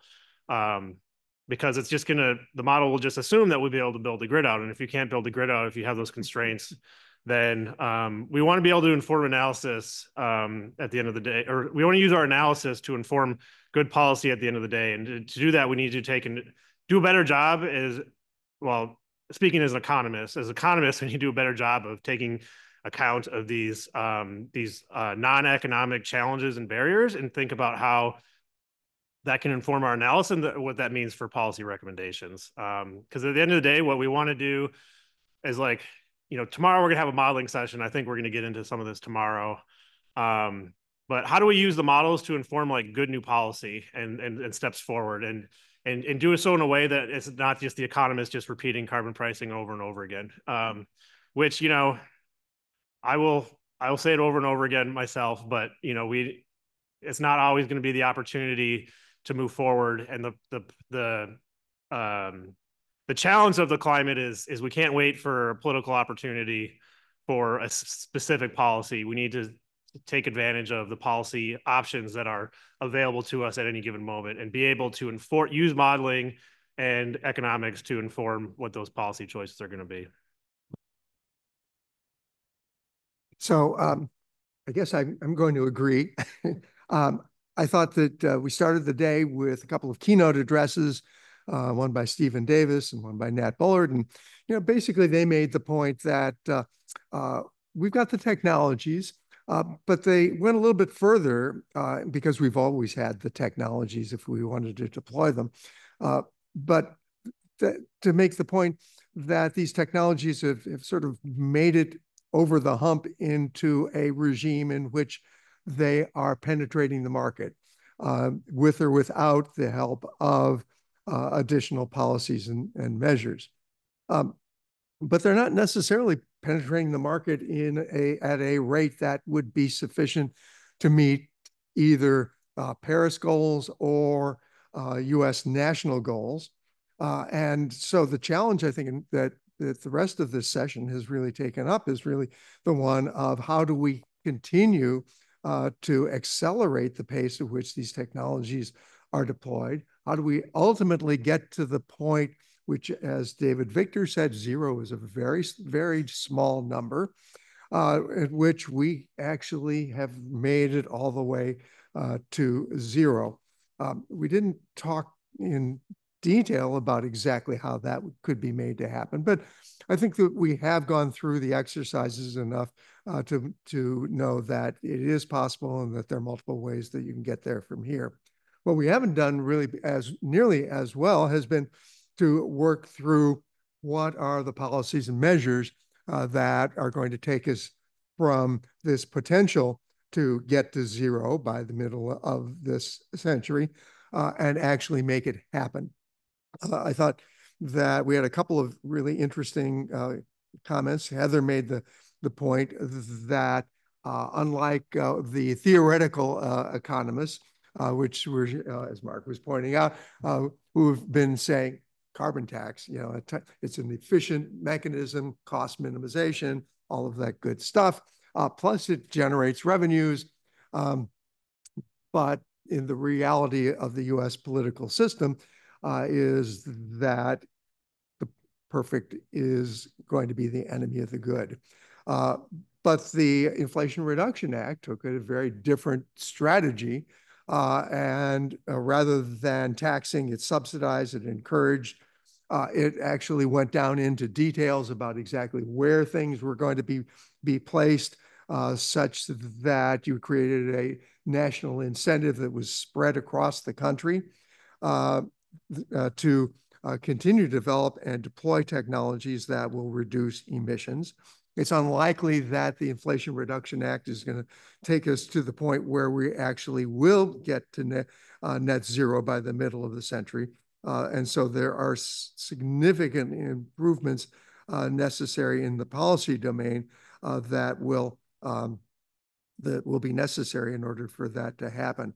I thought that Adele made a really interesting observation that the risks to transition risks and physical risks are well within the scope of the issues that central banks have to deal with. That it's not the only thing that's going to cause risk that will need to be mitigated so that we have financial stability. And introduced a note of optimism into these proceedings. But there is a lot of work to be done, and I'm hopeful that we'll make some progress on the remainder of this workshop tomorrow before the end of the day. Thank you. Yeah, I feel that I learned a lot throughout the day, and I want to share two thoughts. My first thought is probably a straightforward one, which is like, when we're thinking about decarbonization, it's not only about technology, it's really about people. And I think that's the overarching theme throughout the day. It is about people in the sense that we need to care about the community, and Heather and Shelley mentioned about public opposition, for example. It's also about coalition, and Jonas made the point about this. And it's also about like the derivative of the human system. For example, how the companies can actually get the money so that we build a mega project that will be needed for decarbonization. So that's my first thought from the day. And the second thought I had is really pick up on what Jay was already saying, which is how can we get to shallow decarbonization, but then to deep decarbonization? If you're thinking about the technology perspective, Nat and also Steve in the morning already pictured a very optimistic picture. With the cost decline of renewables, maybe we are already on track to reach shallow decarbonization, but our problem is not solved because 0 is a very small number. So we really need like new technologies. Those technologies may still be in the air today in order to make them work. Like we talked about hydrogen, we talked about CDR, et cetera. And that's only the technology side. We also need to thinking about what is the policy packages that will be needed in order to move beyond shallow decarbonization. And that's what we have been talking about through the day, that we really need to go do everything better and faster. And there's behavioral component. There is also like, how can we accelerate adoption, making consumption adoption easier than ever. So I do think that some of that question, like how we're already great in terms of making some technologies cheaper, but how can we really get to the more difficult part, both from the perspective of laying the technology foundation and also the political foundation. Wonderful, thank you all. My reflections are in two components. The first is thinking about policy, nuggets of insights on how to design policy and plan for policy. The first is picking up on a theme that Jay just mentioned. How do we ensure that our policies and our regulations don't become the enemy of the good? And as David said, how do we avoid policy becoming the straitjacket? Let's ensure that we don't set goals that then become the exact reason that we don't pursue it, that we dismantle the goals at some point because we're not on target to get there. The second about policy planning is how important it is, and Heather really highlighted this, how important it is that we identify the risks early on at the stage when we are designing the policies. And the risks include social risks, financial risks, a whole host of them. And then we build in the protections into the policy itself to ensure that there are safeguards and protections there. The second major theme are just generally themes that I heard a lot of today. And because I heard it multiple times, I got excited and decided that that's consensus. That means that we're all really thinking about these things. And these are topics that I haven't heard picked up as much in a roundtable before, but also generally within the broader body of literature. So just these few themes. One is the importance of a range or a multitude of policy objectives. We're no longer just thinking about the objective of carbon mitigation, but we're thinking about a variety of other objectives as well. Technological innovation, for example, social equity, and a variety of other labor, variety of other things. The second is the really nerdy but wonderful topic of institutional design and the geographic and institutional incongruence that affects decarbonization, both within the United States, but also, I would argue, everywhere else within the world. And then the third is perhaps less sexy in this community, but just so fundamentally important, and that is the role of politics. And politics came up many, many times today in political economy. I heard politics discussed as a barrier, politics was discussed as a risk, and I think politics is also a potential opportunity. So with that, I'll go ahead and see, do we know if we have anybody online who is a panel member? If so, I'll go ahead and invite you to unmute yourself and share thoughts. I don't think so. Okay. So with that, I'm going to open the floor to everyone who's here, roundtable members, other participants. If you have other key insights that you would like to share, this includes those that are online, please go ahead and raise your hand and I'll do my best to direct traffic.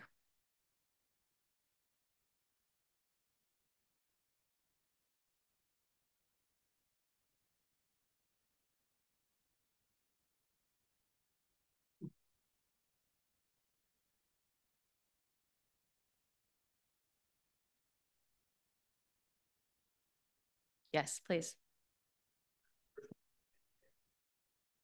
I think if you can talk into the microphone so we can hear you on the line.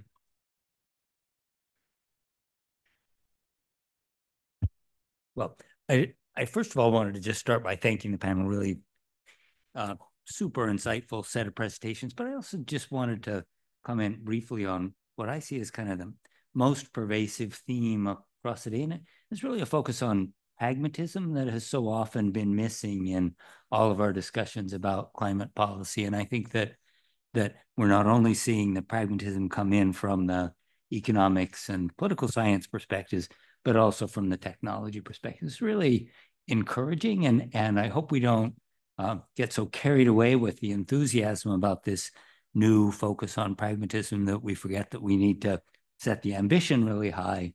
But I do think that interaction between a greater emphasis on pragmatism and a focus on where the ambition needs to be is a recipe for a path forward. Thank you. Any others? Rachel?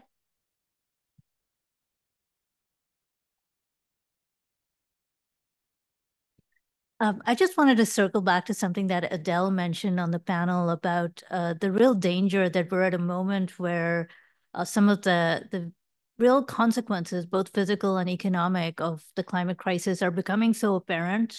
And if that's what it takes to shift the politics, we are going to be in a world of hurt. So somehow we have to have market signals that telescope that future into the present in terms of signals and incentives, because otherwise we're saying the only way we'll act is when we actually experience it. We're going to be doubting Thomases till we can actually put our finger on the wound. And that, given what we know about the climate system and the inertia that's built into it, the potential of accelerating risks, this is not just a smooth function. It just isn't rational. So as we're talking, I agree with you, Chris, the need to be pragmatic about this. Let's really be pragmatic about it in the most expansive sense of what we face here.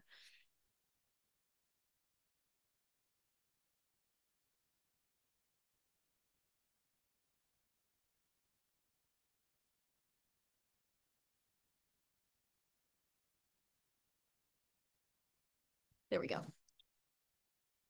Hi, so just a few thoughts. I am Kelly McGuire. I'm at USDA, and I'm one of the ex officio roundtable members. And I must admit, I kind of came to this workshop with a little bit of dread because I was like, oh, this might be kind of depressing.